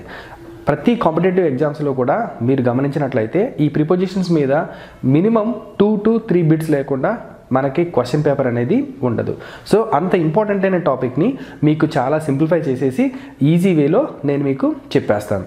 So టాపిక్లోకి వెళ్ళిపోదాం ఫ్రెండ్స్. ప్రిపోజిషన్ అంటే ఏంటి? ప్రిపోజిషన్ అంటే తెలుగులో విభక్తి ప్రత్యయం. విభక్తి ప్రత్యయం. సో తెలుగు మీనింగ్ మనం పక్కన పెట్టినట్లయితే ఈ ప్రిపోజిషన్స్ మనకి ఎందుకు ఉపయోగపడతాయి? ఈ ప్రిపోజిషన్స్ మనకి ఎందుకు ఉపయోగపడతాయి అంటే సబ్జెక్ట్ లేదా ఆబ్జెక్ట్ లేదా నౌన్ లేదా ప్రొనౌన్ యొక్క ప్లేస్, టైము, డైరెక్షన్లను తెలిపేవి ఏమంటారంటే వీటిని ప్రిపోజిషన్స్ అని అంటారు. సో ఆబ్వియస్గా ఈ ప్రిపోజిషన్స్ కూడా మనకి 2 రకాలుగా డివైడ్ చేశారు. ఫస్ట్ ఏంటంటే మనకి ప్లేస్ ఆర్ డైరెక్షన్, అంటే మనం ఎక్కడ ఉంటున్నాం, దేనిపై ఉంటున్నాం, మనం ఏ విధంగా ఉంటున్నాం, ఎటువంటి స్థితిలో ఉంటున్నామో చెప్పే ప్రిపోజిషన్స్ని ఏమంటారంటే preposition of place are direction అని చెప్పని అంటారు. మనము ఏ సమయంలో ఉంటున్నాము ఆ సమయాన్ని మనము చెప్పడానికి ఉపయోగపడే ప్రిపోజిషన్ ఏమంటారంటే ప్రిపోజిషన్ ఆఫ్ టైం అని చెప్పని అంటారు. సో ముందుగా మనం తెలుసుకోవాల్సింది ఏంటంటే ప్రిపోజిషన్ ఆఫ్ ప్లేస్ ఆర్ డైరెక్షన్లో ఉండే ప్రిపోజిషన్స్ ఏంటి, వాటిని మనం ఏ విధంగా తెలుసుకోవచ్చో మనం ఇప్పుడు చూద్దాం. ఫ్రెండ్స్, మీకు ఈ ప్రిపోజిషన్స్ ఆఫ్ ప్లేస్ ఆర్ డైరెక్షన్లో మీకు మరింత బాగా అర్థం కావడానికి నేను ఈ చిన్న చిన్న డయాగ్రామ్స్ అనేవి వేయడం జరిగిందండి. ఫస్ట్ ఈ డయాగ్రామ్స్ గురించి నేను మీకు ఎక్స్ప్లెయిన్ చేస్తాను, చూడండి. సో ఇది చూడగానే మీకు అర్థం అవుతుందండి. ఒక బాక్స్ ఉంది, ఆ బాక్స్ లోపల సంథింగ్ ఏదో ఉంది, ఇన్ అని తెలియజేస్తుంది. తర్వాత ఈ బాక్స్ దగ్గర ఒక వస్తువు ఉంది, కానీ అదేం తెలియజేస్తుందండి, ఎట్ అనే ప్రిపోజిషన్ని తెలియజేస్తుంది. ఇన్ అంటే లోపల, ఎట్ అంటే వద్ద, ఆన్ అంటే చూసారు కదా ఒక బాక్స్ పైన ఒక వస్తువు ఉంది, అంటే ఆన్ అంటే ఏంటి, మీద, మీద ఉంది, పైన ఉంది అని చెప్పిన మీనింగ్ వస్తుంది. అబౌవ్, అబౌవ్ అంటే ఏంటంటే మనకి హయ్యర్ దాన్ సంథింగ్, అంటే మనకంటే కొంచెం ఎక్కువ ఎత్తులో ఉంటే మనం ఏం చెప్పుకోవచ్చు అంటే అబౌవ్ అని చెప్పని అనొచ్చు. తర్వాత ఓవర్ అండి, ఇక్కడ చూడండి ఇది ఒక బిల్డింగ్ అనుకోండి, దీనిపైన పక్షులు ఎగురుతున్నాయని చెప్పి అనుకోండి, అంటే ఏంటంటే ఓవర్ ద బిల్డింగ్, అంటే మీదుగా, ఇంకా కొంచెం ఎక్కువగా, అంటే హయ్యర్ దాన్ అబౌవ్ అని చెప్పి మనం కూడా అనొచ్చు. తర్వాత ఇక్కడ చూడండి అరౌండ్, అరౌండ్ అంటే చుట్టూ తిరిగి రావటం, అరౌండ్ అంటే ఏంటి, చుట్టూ తిరిగి రావడం. తర్వాత బిట్వీన్, బిట్వీన్ అన్న అమాంగ్ అన్న దాని మీనింగ్ ఏమొస్తుందంటే మధ్యలో అని వస్తుంది. కానీ బిట్వీన్ ఎక్కడ ఉపయోగించాలంటే 2 ఆబ్జెక్ట్స్ లేదా 2 వస్తువులు లేదా 2 ప్లేసుల మధ్యలో ఉండే ఆబ్జెక్ట్ని మనం ఏమంటామంటే బిట్వీన్, బిట్వీన్ అని చెప్పని మనం అనాలి. అంటే ఆ రెండింటి మధ్యలో ఈ యొక్క ఆబ్జెక్ట్ ఉంది అని చెప్పని చెప్పడానికి. అమాంగ్ అంటే ఏంటంటే రెండింటి కంటే ఎక్కువ వస్తువుల మధ్యన ఏదైనా వస్తువు ఉన్నా, పర్సన్స్ మధ్యన ఏదైనా ఒక వస్తువు ఉన్నా దానిని మనము అమాంగ్తోనే చెప్పాల్సి ఉంటుందండి. బిట్వీన్ అన్న అమాంగ్ అన్న రెండింటి మీనింగ్ ఏంటంటే మధ్యలో అనే, కానీ రెండింటి మధ్య ఉంటే బిట్వీన్తో మనము చెప్పాలి, రెండింటి కంటే ఎక్కువతో ఉంటే మనం అమాంగ్తో చెప్పాలి. తర్వాత ఫ్రమ్ టు తెలుసు కదండి, ఫ్రమ్ అంటే నుంచి, టు అంటే కు అంటే అక్కడ వరకు అని చెప్పొచ్చు, ఇక్కడ నుంచి ఇక్కడ వరకు అని చెప్పని మనం చెప్పొచ్చు. తర్వాత టువార్డ్స్ అంటే అటువైపు, అటువైపు వెళ్తున్నట్టు. తర్వాత త్రూ అంటే మనకి దాని ద్వారా అని చెప్పి మనం చెప్పుకోవచ్చు. అండర్ అంటే కింద, అంటే మనకి కింద సర్ఫేస్ ఉంటుందండి, నేల ఉంటుంది, ఆ నేలపైన మనకి టేబుల్ వేస్తారు, ఆ టేబుల్ కింద మనం ఏదైనా పెట్టామనుకోండి దాన్ని మనం ఎలా చెప్పొచ్చు అంటే the ball is under the table అని చెప్పినట్టు మనం చెప్పొచ్చు, ఆ రకంగా మనం అండర్ చెప్పొచ్చు. తర్వాత చూడండి ఇక్కడ ఇంటూ, ఇంటూ అంటే ఇక్కడ ఏమొస్తుందని చెప్పంటే లోపలికి, ఇలా ఇంటూ అంటే ఏంటంటే సంథింగ్ లోపలికి వెళుతూ ఉన్నప్పుడు మనం ఏదైనా కావచ్చు, ఒక మూవింగ్ ఆబ్జెక్ట్ని మనం చెప్పేటప్పుడు ఏంటంటే ఇంటూ అని చెప్పి మనము చెప్పుకోవచ్చు. తర్వాత అపాన్, అపాన్ అంటే ఏంటంటే మీదికి అని అర్థం. ఇక్కడ చూసారా ఈ యారో వచ్చేసి మనకి ఇక్కడ ఆగిపోయింది, సో దీన్ని ఎలా చెప్పుకోవచ్చు అంటే అపాన్ అన్నట్టు మనం ఇక్కడ చెప్పుకోవచ్చండి. సో ఫ్రెండ్స్, ఇప్పుడు మనము ప్రిపోజిషన్ ఆఫ్ ప్లేస్ ఆర్ డైరెక్షన్స్ని తెలియజేసే ప్రిపోజిషన్స్ యొక్క ఎగ్జాంపుల్స్ని మనం ఇప్పుడు చూద్దాం. సో మొదటి ఎగ్జాంపుల్ అండి, చూడండి, ఇన్ అంటే ఏంటి? లో. ఇన్ అంటే ఏంటంటే లో అనమాట. దీనికి మీరు బాగా గుర్తుంచుకోవడానికి నేను చిన్న ఎగ్జాంపుల్ చెప్తున్నాను. ఏదైనా ఒక 3D ఆబ్జెక్ట్ లోపల ఉంది అంటే మనం దాన్ని ఇన్తో చెప్పొచ్చండి. దీని యొక్క ఎగ్జాంపుల్స్ మనం చూద్దామండి. వి సాట్ ఇన్ ఏ రూమ్. మేము ఎక్కడ కూర్చున్నామండి? ఒక రూమ్ లోపల కూర్చున్నాం. తర్వాత హీ లివ్స్ ఇన్ ఇండియా అంటే కంట్రీస్కి ముందు, స్టేట్స్కి ముందు, పెద్ద పెద్ద పట్టణాలకు ముందు, నగరాలకు ముందు మనం ఏం ఉపయోగించాలంటే ఇన్ అనేది మనం ఇక్కడ ఉపయోగించుకోవాలి. ఇది చాలా చాలా ఇంపార్టెంట్ అండి. తర్వాత he sat in his car అంటే అతను కారు లోపల కూర్చున్నాడు. మీరు గమనించినట్లయితే ఈ కారు లోపల కూడా ఏమవుతుందంటే 3D ఆబ్జెక్ట్ కిందకే మనకి ఇక్కడ వస్తుంది. తర్వాత they stand in a line. వాళ్ళు ఒక లైన్లో నుంచున్నారు. ఒక లైన్ అనేది ఫామ్ చేసాడు, ఆ లైన్లో అతను నుంచున్నాడు అంటే ఇది కూడా లో అన్న మీనింగే ఇక్కడ మనకి వస్తుంది. He is in prison now. అతను జైలులో ఉన్నాడు. సో ఆ రకంగా మనం ఇక్కడ ఇన్ అనే ప్రిపోజిషన్ని ఉపయోగించుకుంటున్నాం. తర్వాత ఎట్ అనే ప్రిపోజిషన్ మనం ఎలా ఉపయోగించుకోవాలో చూద్దాం. ఎట్ అంటే తెలుగులో మీనింగ్ మనం ఎలా చెప్పుకోవచ్చు అంటే ఫ్రెండ్స్, వద్ద అన్న మీనింగ్ మనకు చెప్పుకోవచ్చు. అంటే అక్కడ ఎగ్జాక్ట్ ప్లేస్లో ఉంది అని చెప్పడానికి మనం ఇక్కడ ఎట్ అనే ప్రిపోజిషన్ మనము ఉపయోగించుకుంటాము. సో ఇక్కడ చూడండి examples. He short at the desk. గమనించినట్లయితే ఒక స్టడీ టేబుల్ ఉంది. ఆ స్టడీ టేబుల్ దగ్గర నేను కూర్చొని ఉన్నాను. దాన్ని మనం ఎలా డినోట్ చేయాలని చెప్పంటే I sat at the desk, he short at the desk. అతను డెస్క్ దగ్గర కూర్చున్నాడు అని మనము చెప్పాల్సి ఉంటుంది. తర్వాత open your books at page number 20. ఇది చాలా చాలా ఇంపార్టెంట్ అండి. పేజ్ నెంబర్స్ని తెలియజేసే క్రమంలో మనము ఎట్ అనే ప్రిపోజిషన్ మనం ఉపయోగించాలి. అంతేకాకుండా మీరు ఏదైనా ఒక పర్టికులర్ ప్లేస్లో ఉన్నప్పుడు కూడా, తర్వాత మీరు మీ యొక్క వయసు చెప్పేటప్పుడు కూడా, తర్వాత మీ యొక్క డోర్ నెంబర్ చెప్పేటప్పుడు కూడా, మీ ఏజ్ని చెప్పేటప్పుడు కూడా మనం ఎట్ అనే ప్రిపోజిషన్ వాడతాం. ఆ ఎగ్జాంపుల్స్ మీకు ఓరల్గా చెప్తాను వినండి. I am staying at so and so address. నేను ఒక అడ్రస్లో నేను ఉంటున్నాను. తర్వాత she died at the age of 22. ఆవిడ 22 సంవత్సరాల దగ్గర చనిపోయింది. తర్వాత మనము ఐఎమ్ ఎట్ రైల్వే స్టేషన్. నేను రైల్వే స్టేషన్ దగ్గర నేను ఉన్నాను అన్న మీనింగ్లో మనం ఇక్కడ ఎట్ అనేది ఉపయోగించుకోవాల్సి వస్తుందండి. తర్వాత మీకు చూడండి, I stay at my grand mothers house. నేను ఎక్కడ ఉంటున్నానండి? నేను మా గ్రాండ్ మదర్ హౌస్ దగ్గర ఉంటున్నాను అన్న మీనింగ్ వస్తుంది అనమాట. అంటే ఎక్కడైనా ఉంటున్నాను, ఒక పర్టికులర్ ప్లేస్లో ఉన్నాము అని చెప్పడానికి మనం ఎట్ని మనం ఇక్కడ ఉపయోగించాల్సి వస్తుంది. తర్వాత I met Rajesh at party. అంటే రాజేష్ని పార్టీ దగ్గర మీట్ అయ్యానండి. పార్టీలో కాదండి, పార్టీ దగ్గర నేను మీట్ అయ్యాను. తర్వాత I am working at TCS. మీరు ఏదైనా ఒక కంపెనీలో పనిచేస్తున్నప్పుడు, లేదా ఒక స్కూల్లో చదువుతున్నప్పుడు, కాలేజీలో చదువుతున్నప్పుడు, ఎక్కడైనా మీరు పనిచేస్తున్నప్పుడు మీరు పని చేసే ఒక కంపెనీని ముందు మీరు ఎట్ అనే ప్రిపోజిషన్ మీరు ఉపయోగించాలి. Take an example. I am working as an assistant professor at XYZ college in Vijayawada. At so and so college in Vijayawada. I am working at TCS company in Hyderabad. ఇది మాత్రం మీరు చాలా బాగా గుర్తుంచుకోవాలండి. చాలామంది తప్పుగా మాట్లాడుతుంటారని. ఎలా అంటే I'm working in TCS in Hyderabad అంటారు. అది తప్పండి. ఎట్ TCS ఇన్ హైదరాబాద్ అని చెప్పి మీరు ఉపయోగించాలి ఇప్పటి నుంచి. తర్వాత చూడండి, ఎట్ అనేది ఏంటంటే ఒక పర్టికులర్ ప్లేస్ అండి. దీన్ని ఇక్కడ డినోట్ చేస్తుంది. ఈ ఎట్ ఎక్కడ ఉందండి? ఈ ఇన్లో ఉంది. ఈ సర్కిల్ ద్వారా మీరు ఈజీగా గుర్తుంచుకోవచ్చు. ఎట్ ఇన్ ఆ రకంగా అనమాట. తర్వాత చూడండి, ఇక్కడ ప్లేసెస్ని తెలియజేసే ప్రిపోజిషన్స్లో ఆన్ అనేది చాలా చాలా ఇంపార్టెంట్ అనేది. చూడండి, ఇక్కడ the toy lies on the desk. Toy అనేది ఎక్కడ ఉందండి? టేబుల్ పైన ఉంది. టాయ్ అనేది ఎక్కడ ఉందండి? టేబుల్ పైన ఉందండి. ఇతను ఎక్కడ కూర్చున్నాడండి? He short at the desk. He short at the desk and he saw a toy on the desk.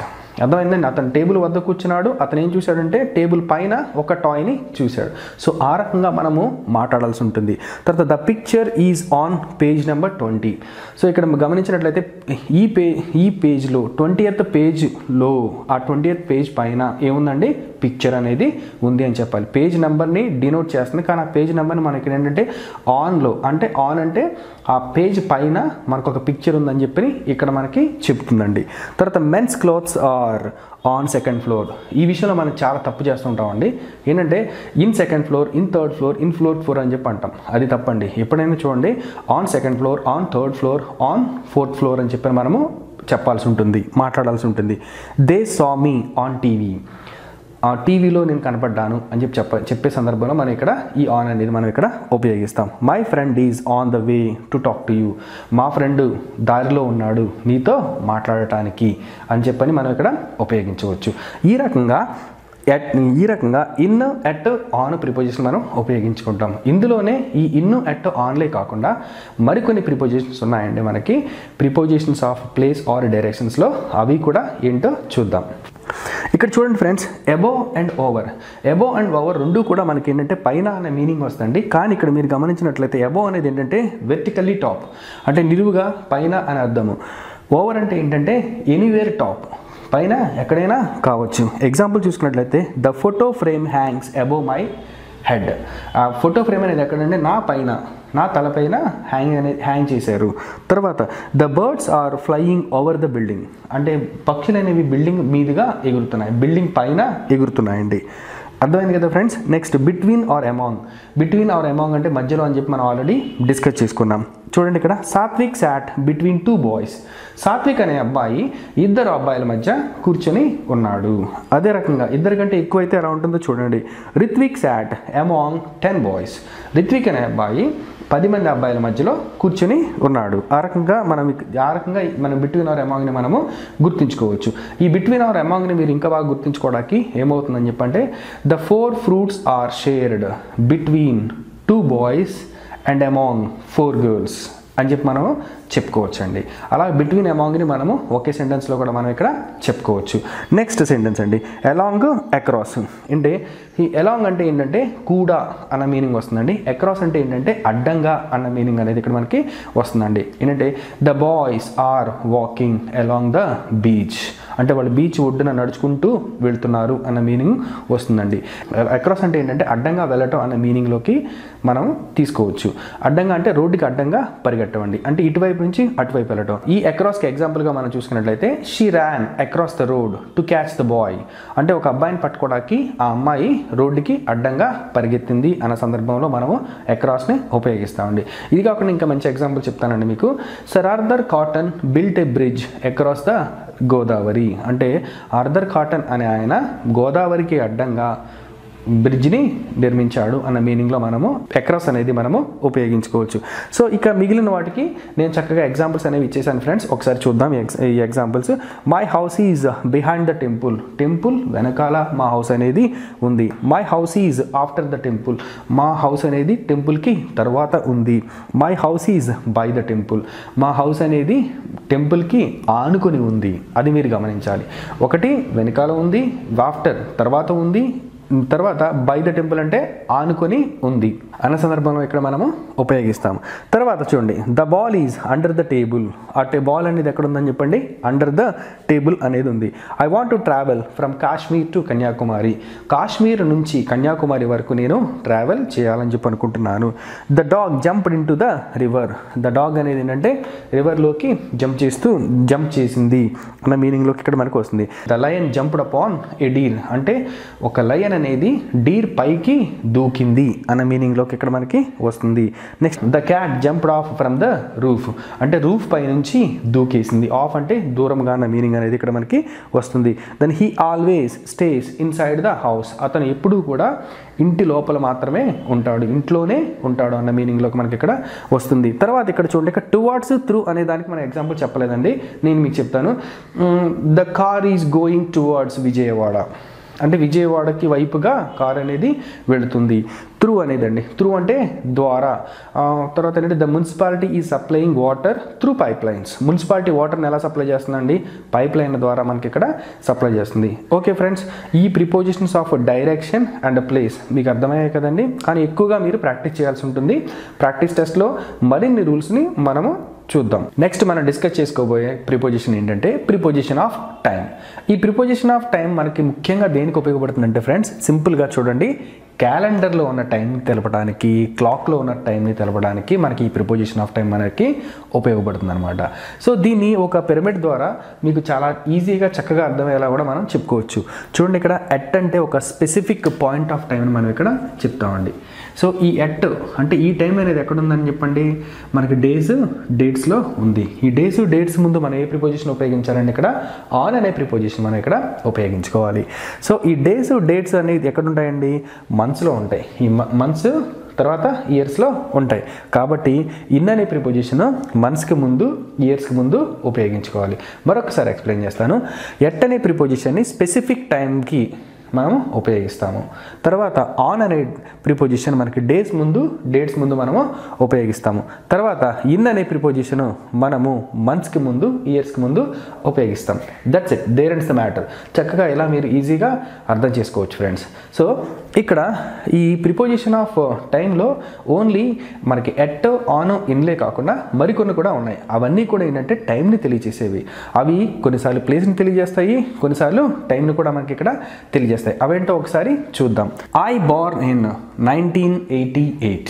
నేను 1988లో పుట్టాను. అంటే సంవత్సరాల ముందు, నెలల ముందు, సీజన్స్ ముందు, మంత్స్ ముందు మనం ఉంచాల్సిన ప్రిపోజిషన్ ఏంటంటే ఇన్ అనే ప్రిపోజిషన్. మనకి పార్ట్స్ ఆఫ్ ద డేస్ ముందు కూడా మనం ఇన్ అనే ప్రిపోజిషన్ మనం ఇక్కడ ఉంచొచ్చండి. తర్వాత చూడండి, I shall go to Ooty in summer. అంటే నేను ముందే చెప్పాను కదండి, సీజన్స్కి ముందు కూడా మనం ఇక్కడ ఇన్ అనే ప్రిపోజిషన్ మనం ఇక్కడ ఉపయోగిస్తాం. Next, he will discuss at night.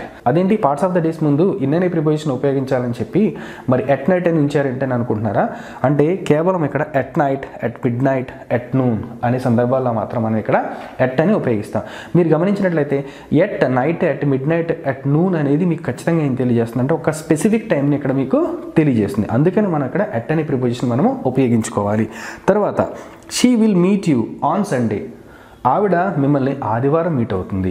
అంటే చెప్పాను కదా మేము డేట్స్ ముందు కూడా మనము ఆన్ అనే ప్రిపోజిషన్ మనము ఉపయోగించుకోవచ్చు. ఒకవేళ సండే డేట్ 28 నవంబర్ అనుకోండి, she will meet you on 28 November అని కూడా మనము చెప్పవచ్చండి. I want to talk to you after the college, లేదా after the college I want to talk to you. ఇక్కడ ఆఫ్టర్ అంటే మనకేంటంటే టైం చెప్తుందండి. కాలేజ్ అయిపోయిన తర్వాత నేను నీతో మాట్లాడాలని చెప్పి అనుకుంటున్నాను అని చెప్పి మనం ఇక్కడ చెప్పుకోవచ్చు. Next, I met him 3 years ago. ఇప్పుడు ఇది చాలా చాలా ఇంపార్టెంట్ అండి మనకి. I met him 3 years ago అంటే 3 సంవత్సరాల క్రితం నేను అతనిని మీట్ అయ్యాను. సో దీనిని మనము వ్యవహారిక భాషలో బ్యాక్ అని రాస్తూ ఉంటాం. ఇది తప్పండి. I met him 3 years back, I met him 10 minutes back అని మనం రాస్తూ ఉంటాం. అది తప్పండి. అలా మనము బ్యాక్ అని రాయకూడదు, ఎగో అని రాయాలి. ఎగో అంటే క్రితం అన్న మీనింగ్ మనకి వస్తుంది. తర్వాత he has to complete the work before Christmas. అంటే క్రిస్మస్కి ముందు అంటే టైంని తెలియజేస్తున్నాను. క్రిస్మస్కి ముందు అతను వర్క్ని కంప్లీట్ చేయాలి. తర్వాత I shall be available between Monday and Friday. ఇక్కడ బిట్వీన్ అనేది ఏంటంటే 2 కాలాల మధ్య. నేను ఎప్పటి నుంచి ఎప్పటి వరకు అవైలబుల్గా ఉంటానండి, మండే నుండి తర్వాత ఫ్రైడే ఈ మధ్యలో నేను అవైలబుల్గా ఉంటాను అని చెప్పి చెప్తుందండి.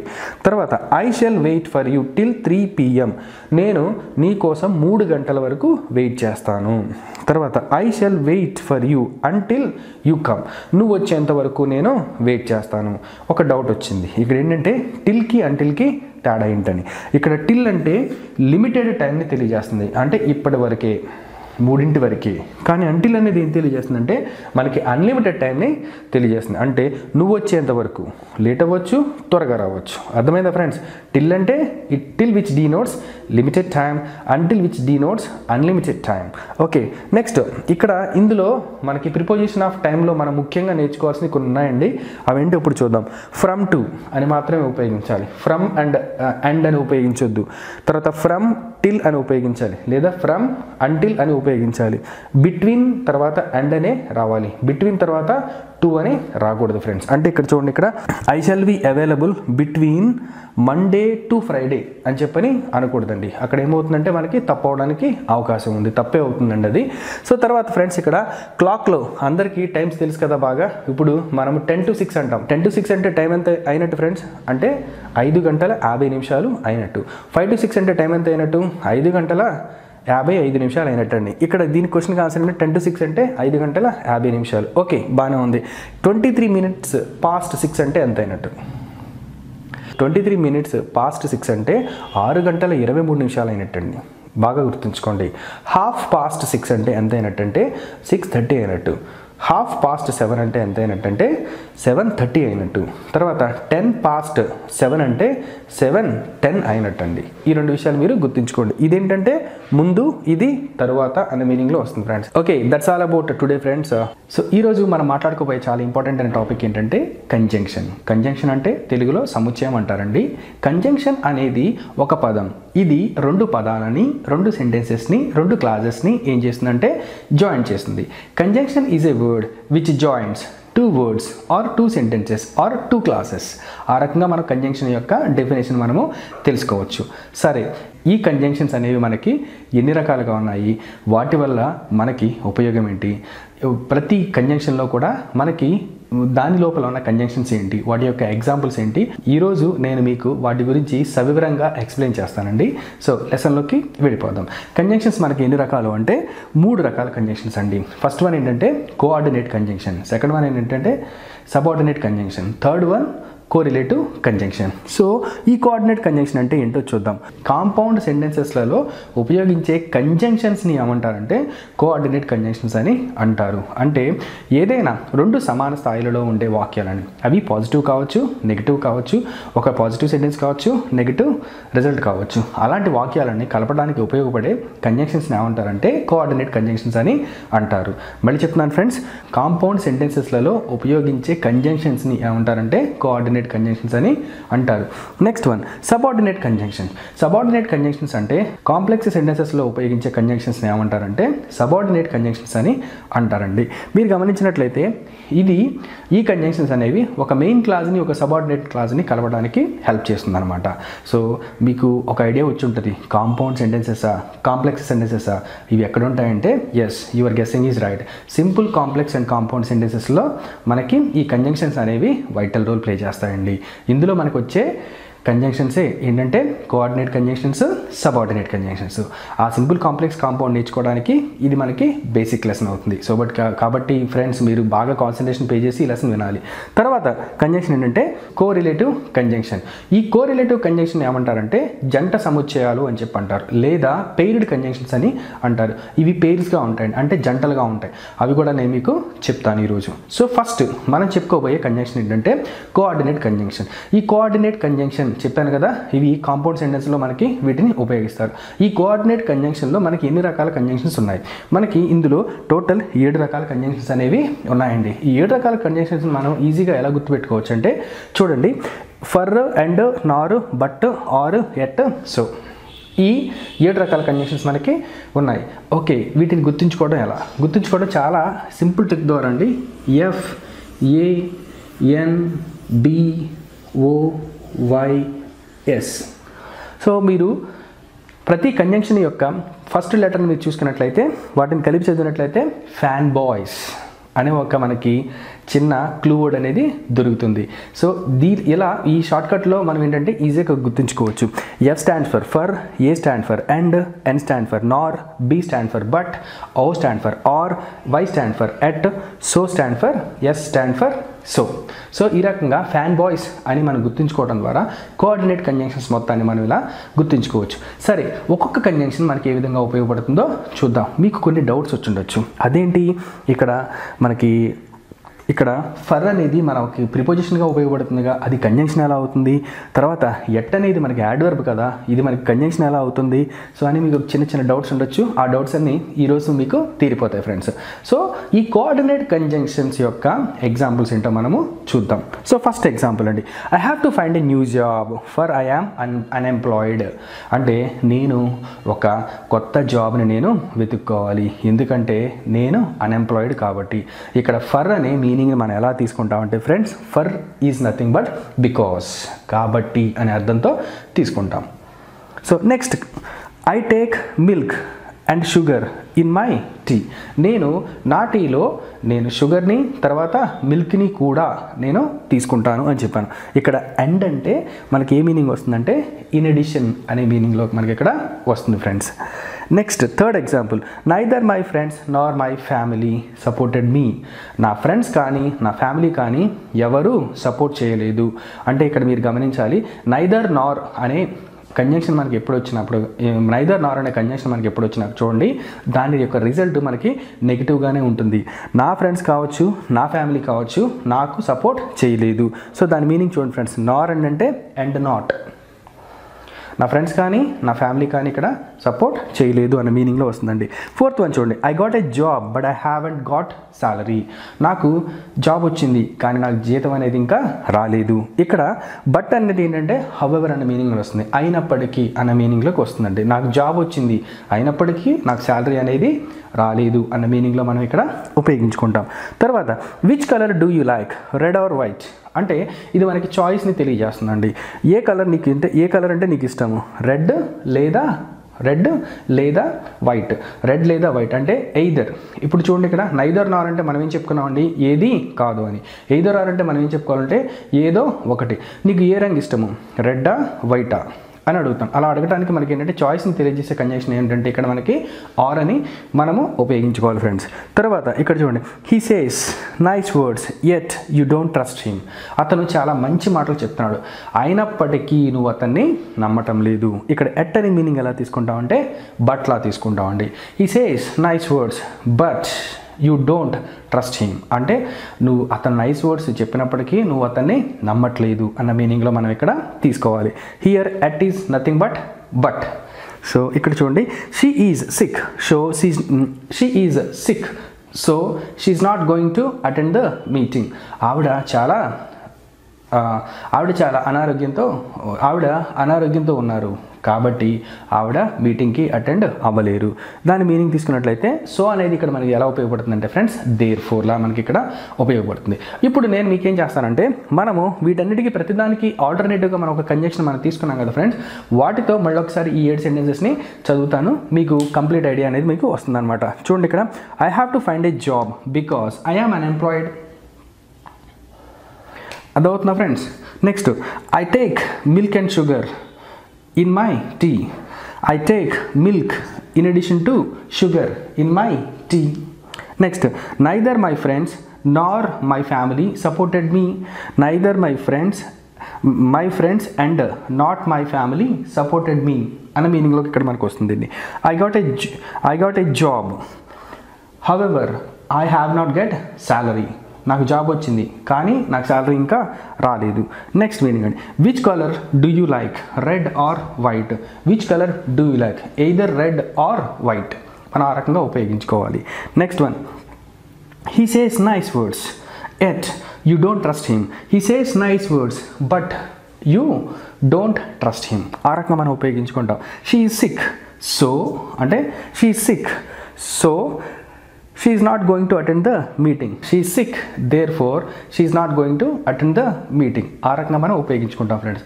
సో కోఆర్డినేట్ కంజంక్షన్స్ గురించి మీకు కంప్లీట్గా అర్థమైందని నేను అనుకుంటున్నాను. ఓకే ఫ్రెండ్స్, నెక్స్ట్ కంజంక్షన్ మనం డిస్కస్ చేసుకోబోయేది ఏంటంటే సబార్డినేట్ కంజంక్షన్. ఈ సబార్డినేట్ కంజంక్షన్ అనేది మనకి దేనికి ఉపయోగపడుతుందంటే సింపుల్ కాంప్లెక్స్ కాంపౌండ్ సెంటెన్సెస్లలో కాంప్లెక్స్ సెంటెన్సెస్లలో ఉపయోగించే కంజంక్షన్ని సబార్డినేట్ కంజంక్షన్ అని కూడా అంటారు. ఇది 2 క్లాజెస్ని కలపడానికి ఉపయోగపడుతుంది. ఆ 2 క్లాజెస్ ఏంటంటే ఫ్రెండ్స్, ఒకటి మెయిన్ క్లాజు, ఇంకొకటి సబార్డినేట్ క్లాజు. మీరు గమనించినట్లయితే ఈ సబార్డినేట్ కంజంక్షన్ కూడా ఏమంటారంటే సబార్డినేటర్ అని కూడా అంటారు. ఇందులో నేను మీకు ఇచ్చే టిప్ ఏంటంటే ఒక సబార్డినేట్ కంజంక్షన్ తర్వాత వచ్చే ఏ సెంటెన్స్ అయినా కావచ్చు అది ఏమవుతుందంటే సబార్డినేట్ క్లాజ్ లేదా డిపెండెంట్ క్లాజ్ అనేది అవుతుంది. అది ఇండివిజువల్గా మీనింగ్ అనేది ఇవ్వదు, అది ఖచ్చితంగా మెయిన్ క్లాజ్ పై లేదా ఇండిపెండెంట్ క్లాజ్ పైన ఆధారపడి ఉంటుందండి. ఈ సబార్డినేట్ కంజంక్షన్స్లో ఉండే conjunctions although, before, when, if, unless, till, until, wear, when, wear ever, after, while, provided that, as soon as, even if ఇవన్నీ కూడా మనకి కంజంక్షన్సే.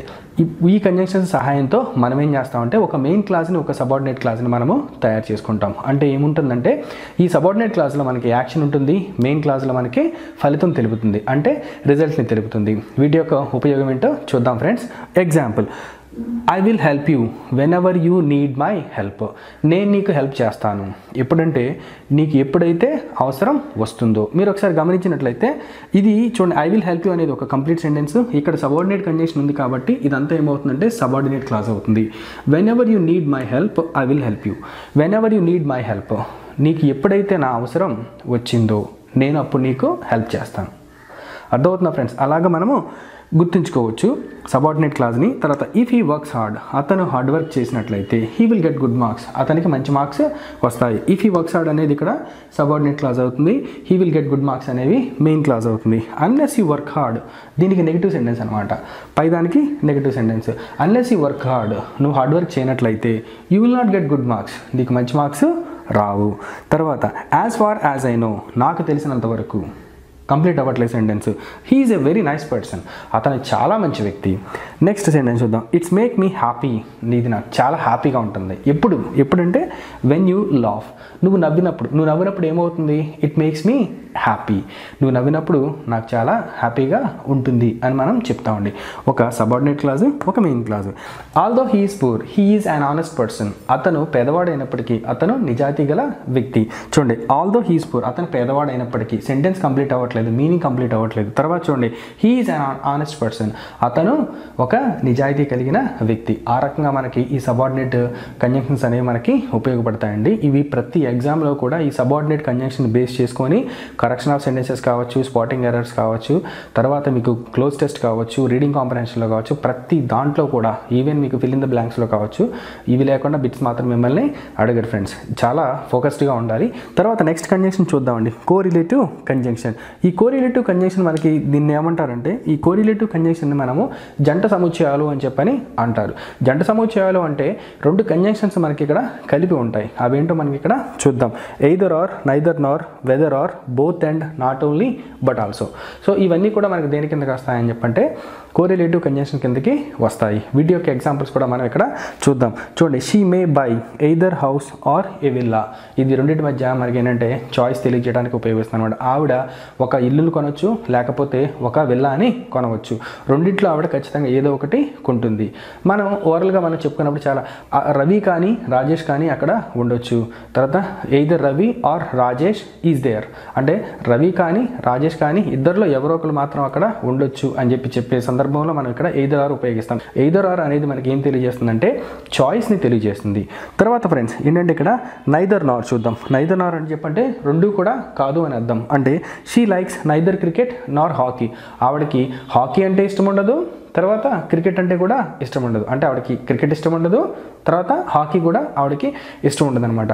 ఓకే, ఇప్పుడు చెప్పాను కదండి, రాజేష్ కానీ రవి కానీ అక్కడ ఉన్నారు అని చెప్తున్నాను కదా. ఇప్పుడు రాజేష్ కానీ రవి కానీ లేరు అంటాకి neither Ravi Nar Rajesh is there, అంటే రాజేష్ కానీ రవి కానీ ఇద్దరు కూడా అక్కడ లేరు అని సందర్భం చెప్పడానికి మనము ఈ కంజంక్షన్ మనం ఇక్కడ ఉపయోగిస్తాం. తర్వాత he teaches both history and English, అతను రెండు అంటే హిస్టరీ మరియు ఇంగ్లీష్ రెండింటిని బోధిస్తాడు. అంటే ఎప్పుడైతే మీరు బోత్ అనే పదం మీరు ఉపయోగించారో దాని తర్వాత మీకు ఖచ్చితంగా ఎండ్ అనే కంజంక్షన్ మీరు ఇక్కడ ఉపయోగించాల్సి ఉంటుంది ఫ్రెండ్స్. ఇది గుర్తుంచుకోండి, చాలా చాలా ఇంపార్టెంట్. నెక్స్ట్ ఎగ్జాంపుల్ ఏంటంటే you can find him either in the cinema hall are in the play ground, అతన్ని నువ్వు సినిమా హాల్లో కానీ లేదా ప్లే గ్రౌండ్లో కానీ నువ్వు చూడవచ్చు అని చెప్పవచ్చండి. Next not only but also example కూడా మనం ఇక్కడ చూద్దాం అనమాట. And Rajesh place not only cricket but also hockey, Rajesh క్రికెటే కాకుండా హాకీ కూడా ఆడతాడు. సో ఆ రకంగా మనము coordinate conjunction, subordinate conjunction, correlative conjunction యొక్క వాటి యొక్క మీనింగ్స్ తెలుసుకున్నాం. తర్వాత ఆ కంజంక్షన్స్లో మనకి ఇంకా ఇన్డెప్త్గా ఉండే కంజంక్షన్స్ ఏంటి, వాటి యొక్క ఉపయోగం ఏంటి, అవి మనకి ఏ విధంగా ఉపయోగపడతాయి, అందులో మనకి కాంపౌండ్ సెంటెన్సెస్ అంటే ఏంటి, కాంప్లెక్స్ సెంటెన్సెస్ అంటే ఏంటి, తర్వాత మనకి పెయిర్డ్ కంజంక్షన్స్ అంటే ఏంటో అవన్నీ కూడా మనం తెలుసుకున్నాం ఫ్రెండ్స్. వీటిని మనము బాగా నేర్చుకోవాలి. నేర్చుకున్న తర్వాత మనం ప్రాక్టీస్ చేయాలి. దాని ద్వారా మనము ప్రాక్టీస్ బిట్స్ని కూడా మనం ఇక్కడ ఆన్సర్ చేయవచ్చు.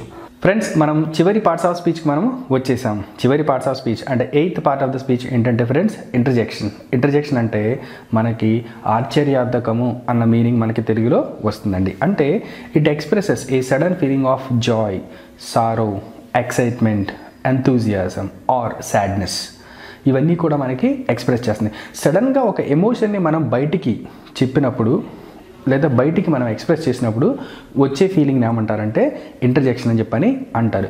ఈ ఇంటర్జెక్షన్లో మనకి ఏమేమి ఉన్నాయి ఒకసారి చూద్దాం ఫ్రెండ్స్. ఏముందంటే ఓ, అలాస్, వావ్, వాట్, హే, హుర్రే, ఎమీ, ఇవన్నీ కూడా మనకి ఉన్నాయి. ఇవన్నిటినీ కూడా ఆశ్చర్యార్థకాలు అని అంటారండి. సో వీటిలో ముఖ్యంగా మీరు గుర్తుంచుకోవాల్సింది ఒక అలాస్ మాత్రం. ఎందుకంటే ఈ అలాస్ని కేవలము మనము సాడ్నెస్ని ఉపయోగించేటప్పుడు మాత్రమే చెప్తారు. అలాస్, I lost my purse. అలాస్, his mother has died. ఆ రకంగా మనం ఇక్కడ ఉపయోగించుకుంటాం. మిగతావి hurray India one the match, next what a beautiful flower it is, ఎంత అందమైన పువ్వు ఇది అని చెప్పి మనము ఆ రకంగా చెప్పుకుంటాం.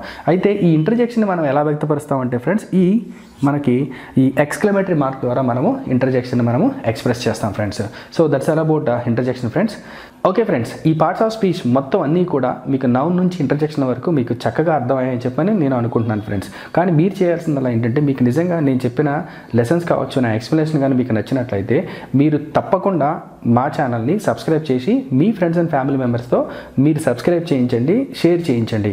తద్వారా నేను అడ్వాన్స్డ్ గ్రామర్ చెప్పడానికి కూడా నాకు హెల్ప్ అవుతుంది friends. So thanks for watching this video. This is doctor V Rajesh signing off. Bye.